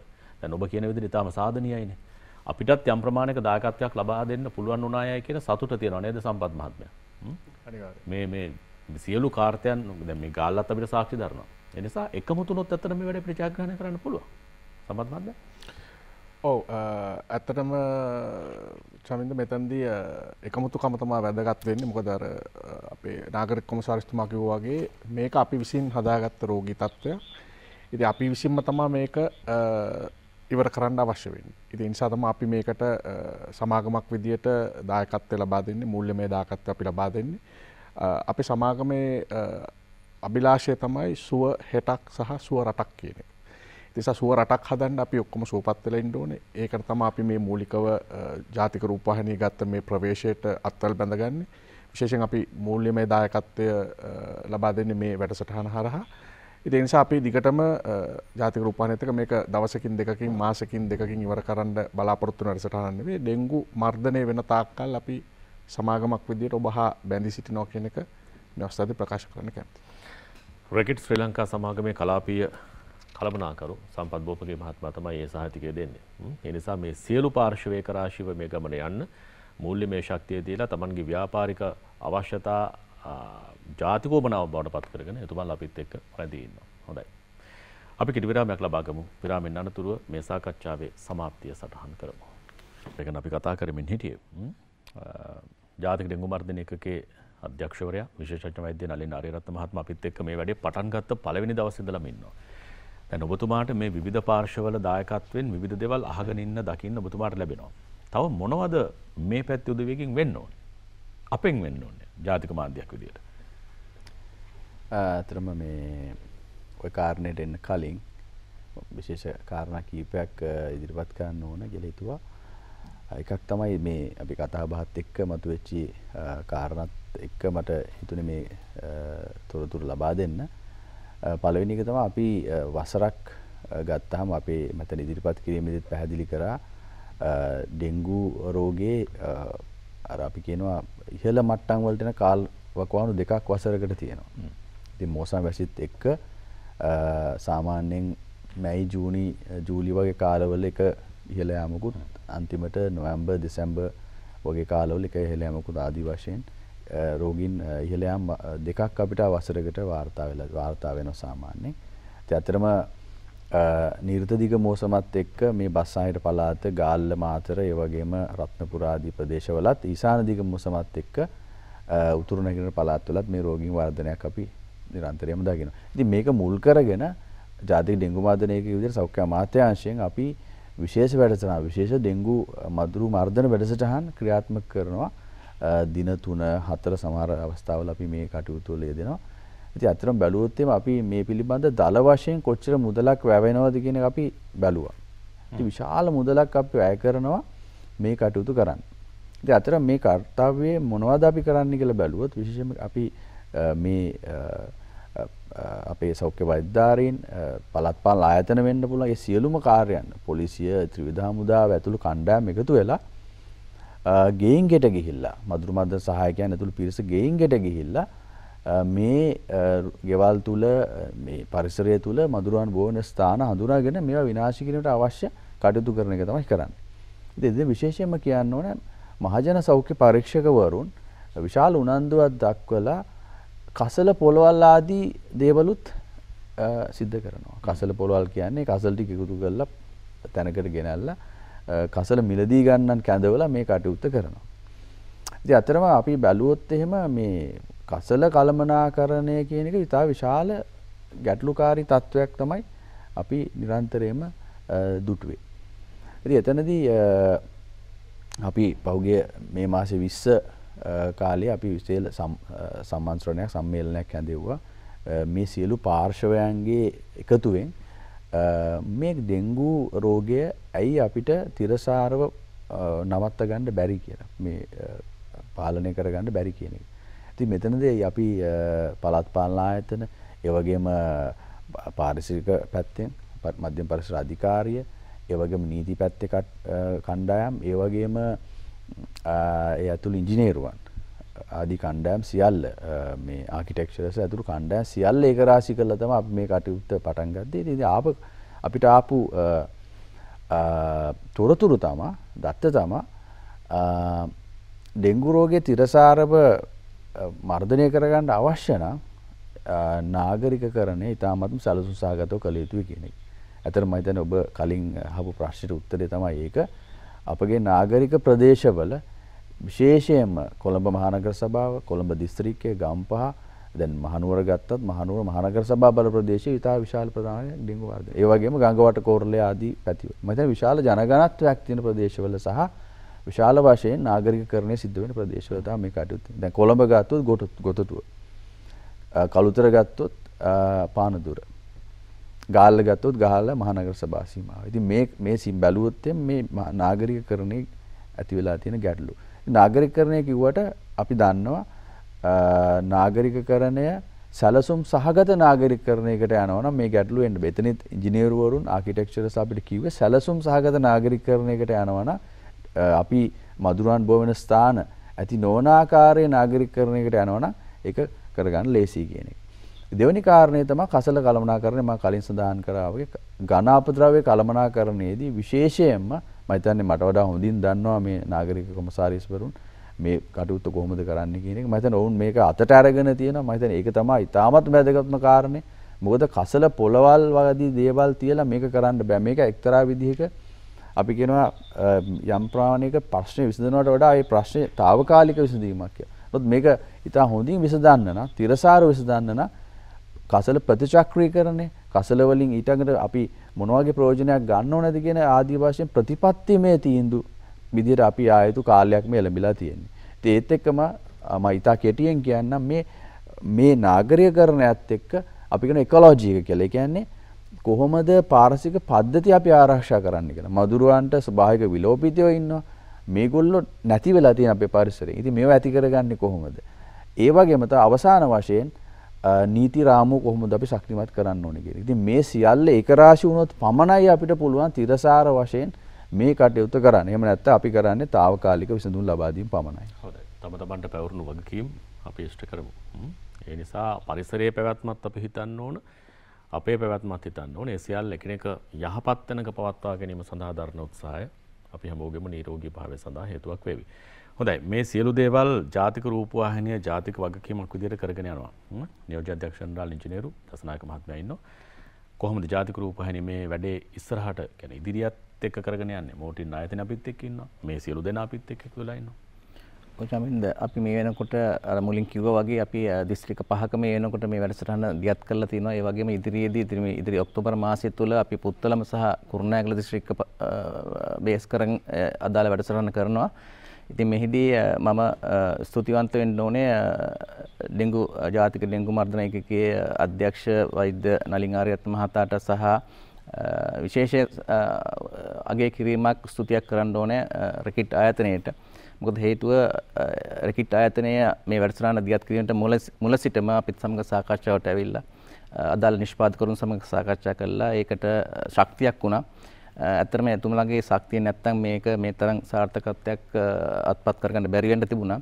ඉතින් එතුමාලා ඇත්තටම මේ අදාළ දිස්ත්‍රික්ක මේ දක්වා ගිය දිස්ත්‍රික්ක 5 තුලටත් බොහොම සක්‍රීයව දායක වුණා. ඒ අදාළ දිස්ත්‍රික්කවලදී අදාළ පිරිසුදු කිරීම, අදාළ දැනුවත් කිරීම කරන්න. ඉතින් ඉදිරියේදීත් ලංකා පුරාම මෙවැනි වැඩසටහන් අපි දියත් කරන්න බලාපොරොත්තු වෙනවා. ඒ වගේම එක දෙයක් කියන්න ඕනේ මේ අර සාකච්ඡාවේදී කිව්වා වගේ මේකේ අර පාසල් දරුවන් තමයි අපි ටාගට් කරන්න ඕනේ. ඉතින් අපි මම ගියසට වැඩසටහනත් කිව්වා වගේම අපේ රූපවාහිනී වෙබ්සයිට් එකේ අපි දාලා තියෙනවා ඩෙන්ගු වලට වෙනම අංශයක් තියෙනවා. ඒකේ තියෙනවා Google ෆෝම් එක. ඒ Google ෆෝම් එකේ දැන් අපි ගමක් ගත්තොත් එහෙම ගෙවල් 5ක් ගත්තොත් ඔය ගෙවල් 5න් 4කවත් අඩුම තරමේ පාසල් දරුවෙක් හෝ පෙර පාසල් දරුවෙක් ඉන්නවා. ඉතින් ඒ ප්‍රේක්ෂකයන්ට පුරවැසියන්ට පුළුවන් නම් ඒ අපි වෙබ්සයිට් එකට ගිහිල්ලා Google ෆෝම් එක ෆිල් කරලා එවුවොත් එහෙම අපිට පුළුවන් ක්‍රමයකින් දැන් තාක්ෂණය ගොඩක් දියුණුයි. ඉතින් අදාළ උපදෙස් මොකද හේතුව ඒක ළමයාට ගියාට පස්සේ ළමයා තමයි ගෙදර තාත්තා අම්මා ගෘහමූලිකව බොහෝ විට දරුවෝ කියන දේ අහනවා. ඉතින් අපි අර පාසල් වල කරන දැනුවත් කිරීමත් කරන ඒ විදිහට. ඉතින් ඒ හරහා මේ ඩෙන්ගු වල තියෙන අවදානම දැනුවත් කිරීම කරා යම්කිසි මර්ධනයක් කරන්න පුළුවන්. ඒ වුණාම අවසාන වශයෙන් මේ දක්වා අපි රූපවාහිනී ජාතික රූපවාහිනියට මේ ජාතික මෙහෙවර ඉටු කරන්න දායක වූ සියලු සෞඛ්‍ය අමාත්‍යාංශය, අධ්‍යාපන අමාත්‍යාංශය, ආරක්ෂක අමාත්‍යාංශය, රාජ්‍ය පරිපාලන හා සුජස් කටයුතු අමාත්‍යාංශය, ජනමාධ්‍ය අමාත්‍යාංශය සියලු රාජ්‍ය නිලධාරීන්ට ඒ දක්වූ දායකත්වය සම්බන්ධයෙන් ජාතික රූපවාහිනිය විදිහට මම ස්තුතිවන්ත වෙනවා. හොඳයි, ඒ වගේම අපි ස්තුතිවන්ත වෙන්න ඕන මහනුවර මහනගර සභාවට, ඒ වගේම කාල මහනගර සභාවට ඔබතුමිය, ඒ වගේම ඔබතුමන්ලා පෙරටු කරගනිමින් අපිට මේ කාර්යභාරය කරන්න පහුගිය මාසෙදී අපිට සහයෝගය ලබා දුන්නා. ඒ වෙනුවෙන් ජාතික රූපවාහිනිය ස්තුතිය ඔබට පිරිනමනවා. ඒ වගේම අනිකුත් දිස්ත්‍රික් වලට අපි යන්න බලාපොරොත්තු වෙනවා කිව්වා වගේ මේ මාසේ පුත්තලමට සහ කුරුණෑගලට ඒ සියලු දෙනාමත් අපිට දායකත්වය ලබා දෙවි. මේ හැම කාර්යයක්ම කරන්න අපිට නිරන්තර ශක්තිය ලබා දෙන ජාතික ආයතනය, ජාතික ඩෙංගු මර්ධන ඒකකය, එහි අධ්‍යක්ෂවරයා විශේෂඥ වෛද්‍ය නලින් ආරියරත්න මහත්මයා ප්‍රමුඛ කණ්ඩායමත් අපිට නිරන්තරයෙන් අපිට දායකත්වය ලබා දෙනවා. ඒ නිසා ජාතික රූපවාහිනිය ස්තුතිය ඔබටත් හිමි වෙනවා. අවසාන වශයෙන් මේ හැමදේම කරන්න අනිකව වගේ මූල්‍යමය ශක්තිය තියෙන්න ඕනේ. මේ අරගෙන යන්න මේ වැඩේ කරගෙන යන්න දුවන්න අපිට හයිය තියෙන්න ඕනේ. ඔබතුමන්ලා තමයි පිටිපස්සේ ඉන්නේ. කොහොමද මේ වැඩේ ඉස්සරහට කරගෙන යන්න සැලසුම් කරලා තියෙන්නේ? ඔව් චමින්ද, විශේෂයෙන්ම අපිට මූලිකවම මෙතන කරන්න තිබිච්ච කාර්යය තමයි මූල්‍ය දායකත්වය ලබා දෙන එක මේ වැඩසටහනට. විශේෂයෙන්ම මම ජාතික රූපවාහිනියට ස්තුතිවන්ත වෙනවා මේ වගේ වැඩසටහනක් සඳහා අප ආයතනය, ඒ වගේම අපේ සන්නාමය, මෝටීන් සන්නාමය තෝරා ගැනීම සම්බන්ධව. ඉතින් ඉදිරියට අපි පාසල් දැනුවත් කිරීමට එහා ගිය සමාජ සත්කාරයක් කරන්න, මේ රෝගී තත්ත්වය දුර්ලභ තෙක් අපේ මේ දේවල් ටික ඉවර කරන්න අවශ්‍ය සියලුම මූලික පහසුකම්, මූල්‍ය පහසුකම් ලබා දෙන්න අපි සමාගමක් විදිහට බැඳී සිටිනවා. මොකද මේක ජාතික කාර්යයක්, ජාතික වගකීමක්. හැම වෙලාවෙදීම රෙකිට් ශ්‍රී ලංකා ආයතනය ජාතික වැදගත්කමක් ඇති ජාතික වැඩසටහන් වලට නිරන්තරයෙන්ම සහයෝගය දක්වන සමාගමක් විදිහට මූලිකවම ස්තුතිවන්ත වෙනවා රූපවාහිනී සංස්ථාවට. ඒ වගේම අනෙකුත් රාජ්‍ය ආයතන සියල්ලටම. ඒ වගේම මෙහිදී විශේෂයෙන් සඳහන් කරන්න ඕනේ අපේ මේ පිරිසුදු කිරීම වලට සහභාගී වෙච්ච ශේෂ්ත්‍ර නිලධාරීන්. ඒගොල්ලන්ට මම මේක වෙලාවක් ගන්නවා ඒගොල්ලන්ට ස්තුතිය පුද කරන්න. මොකද ඒගොල්ලන්ගෙන් විශාල කාර්යභාරයක් මේ වැඩසටහන ඉදිරියට අරන් යන්න අපිට ලැබුණා. ඒ වගේම අපි පාසල් මට්ටමින් යනකොට මේ පාසල් වල සිටින විදුහල්පතිවරුන්, ඒ වගේම අනිකුත් ආචාර්ය මණ්ඩලයේ දරු දැරියන්, මේ සියලු දෙනාටම මේ කර්තව්‍ය ඉස්සරහට අරන් යන්න අපිට කරපු සහයෝගයට අපි මේ අවස්ථාවේදී ප්‍රති ස්තුතියක් කරනවා. ඒ වගේම ඉදිරියටත් මම අර කලින් කිව්වා වගේ මේක ඉස්සරහට අරන් ගිහිල්ලා අපි ඩෙන්ගු මර්ධනය කරන තැනට යනකම් අපි ආයතනයක් විදිහට ඔබතුමන්ලාට සහයෝගය ලබා දෙනවා. ස්තුතියි. හොඳයි, අර කිව්වා වගේ හෙල්ත් සිටි එකක් නෙවෙයි, හෙල්ත් කන්ට්‍රි එකක්. නිරෝගීමත් රටක් බිහි කරන්න අපි උත්සාහ කරමු. ඒ සඳහා දායකත්ව ලබා දුණු විවිධ පාර්ශ්වමේ එහි මාසික ඇගයීම නැත්නම් මාසික සමාලෝචනය තමයි අද දවසේ අපි සිදු කළේ. ඩෙන්ගු වැඩසටහන ජාතික රූපවාහිනියත් මෝටීන් ආයතනයත් එක්ක එකතු වෙලා ක්‍රියාත්මක කරන දීප ව්‍යාප්ත වැඩසටහනක්. ඒ කාර්යභාරයේ ගෙවුණු මාසයේ ප්‍රගතියයි අපි මේ සමාලෝචනය කළේ. ඒ සඳහා සහභාගී වුණු සියලු දෙනාට අපි ස්තුතිවන්ත වෙනවා ජාතික රූපවාහිනිය වෙනුවෙන්, මේ කාර්ය වෙනුවෙන්. ඒ වගේම අපි මේ මාසයේ 6 වෙනිදා බලාපොරොත්තු වෙනවා පුත්තලමට එන්න. පුත්තලම අත ඩෙන්ගු රෝගය ටිකක් වැඩි පළාතක් ප්‍රදේශයක් විදිහට හඳුනගෙන තියෙන දිස්ත්‍රික්කයක් විදිහට. ඒ නිසා පුත්තලම ආශ්‍රිතව ක්‍රියාකාරකම් සමග අපි එකතු වෙන බලාපොරොත්තු වෙන ඔක්තෝබර් මාසයේ 6 වෙනිදා 20 වෙනිදා අපි යනවා කුරුණෑගලට. ඒ සියලු අංශ ඒ දිනවලදී අපට සහයෝගය ලබා දෙයි කියලා විශ්වාස කරන්න. දිනයකට සීමා වුණත් මෙය ඔබේ මගේ ජීවිතවල දෛනික කාර්යභාරයක් කරගත යුතුයි. ඒ දෛනික කාර්යභාරය කරගෙන මේ ජාති කෝමනාව වෙනුවෙන් පෙරදරන මේ සියලු දෙනාට ඔබේ ශක්තිය ලබා දෙනු ඇතයි අප විශ්වාස කරනවා. අපි නිරෝගීමත් රටක් බිහි කරමු. හැම දිනකටම වාසනාව වේවා. ආයුබෝවන්.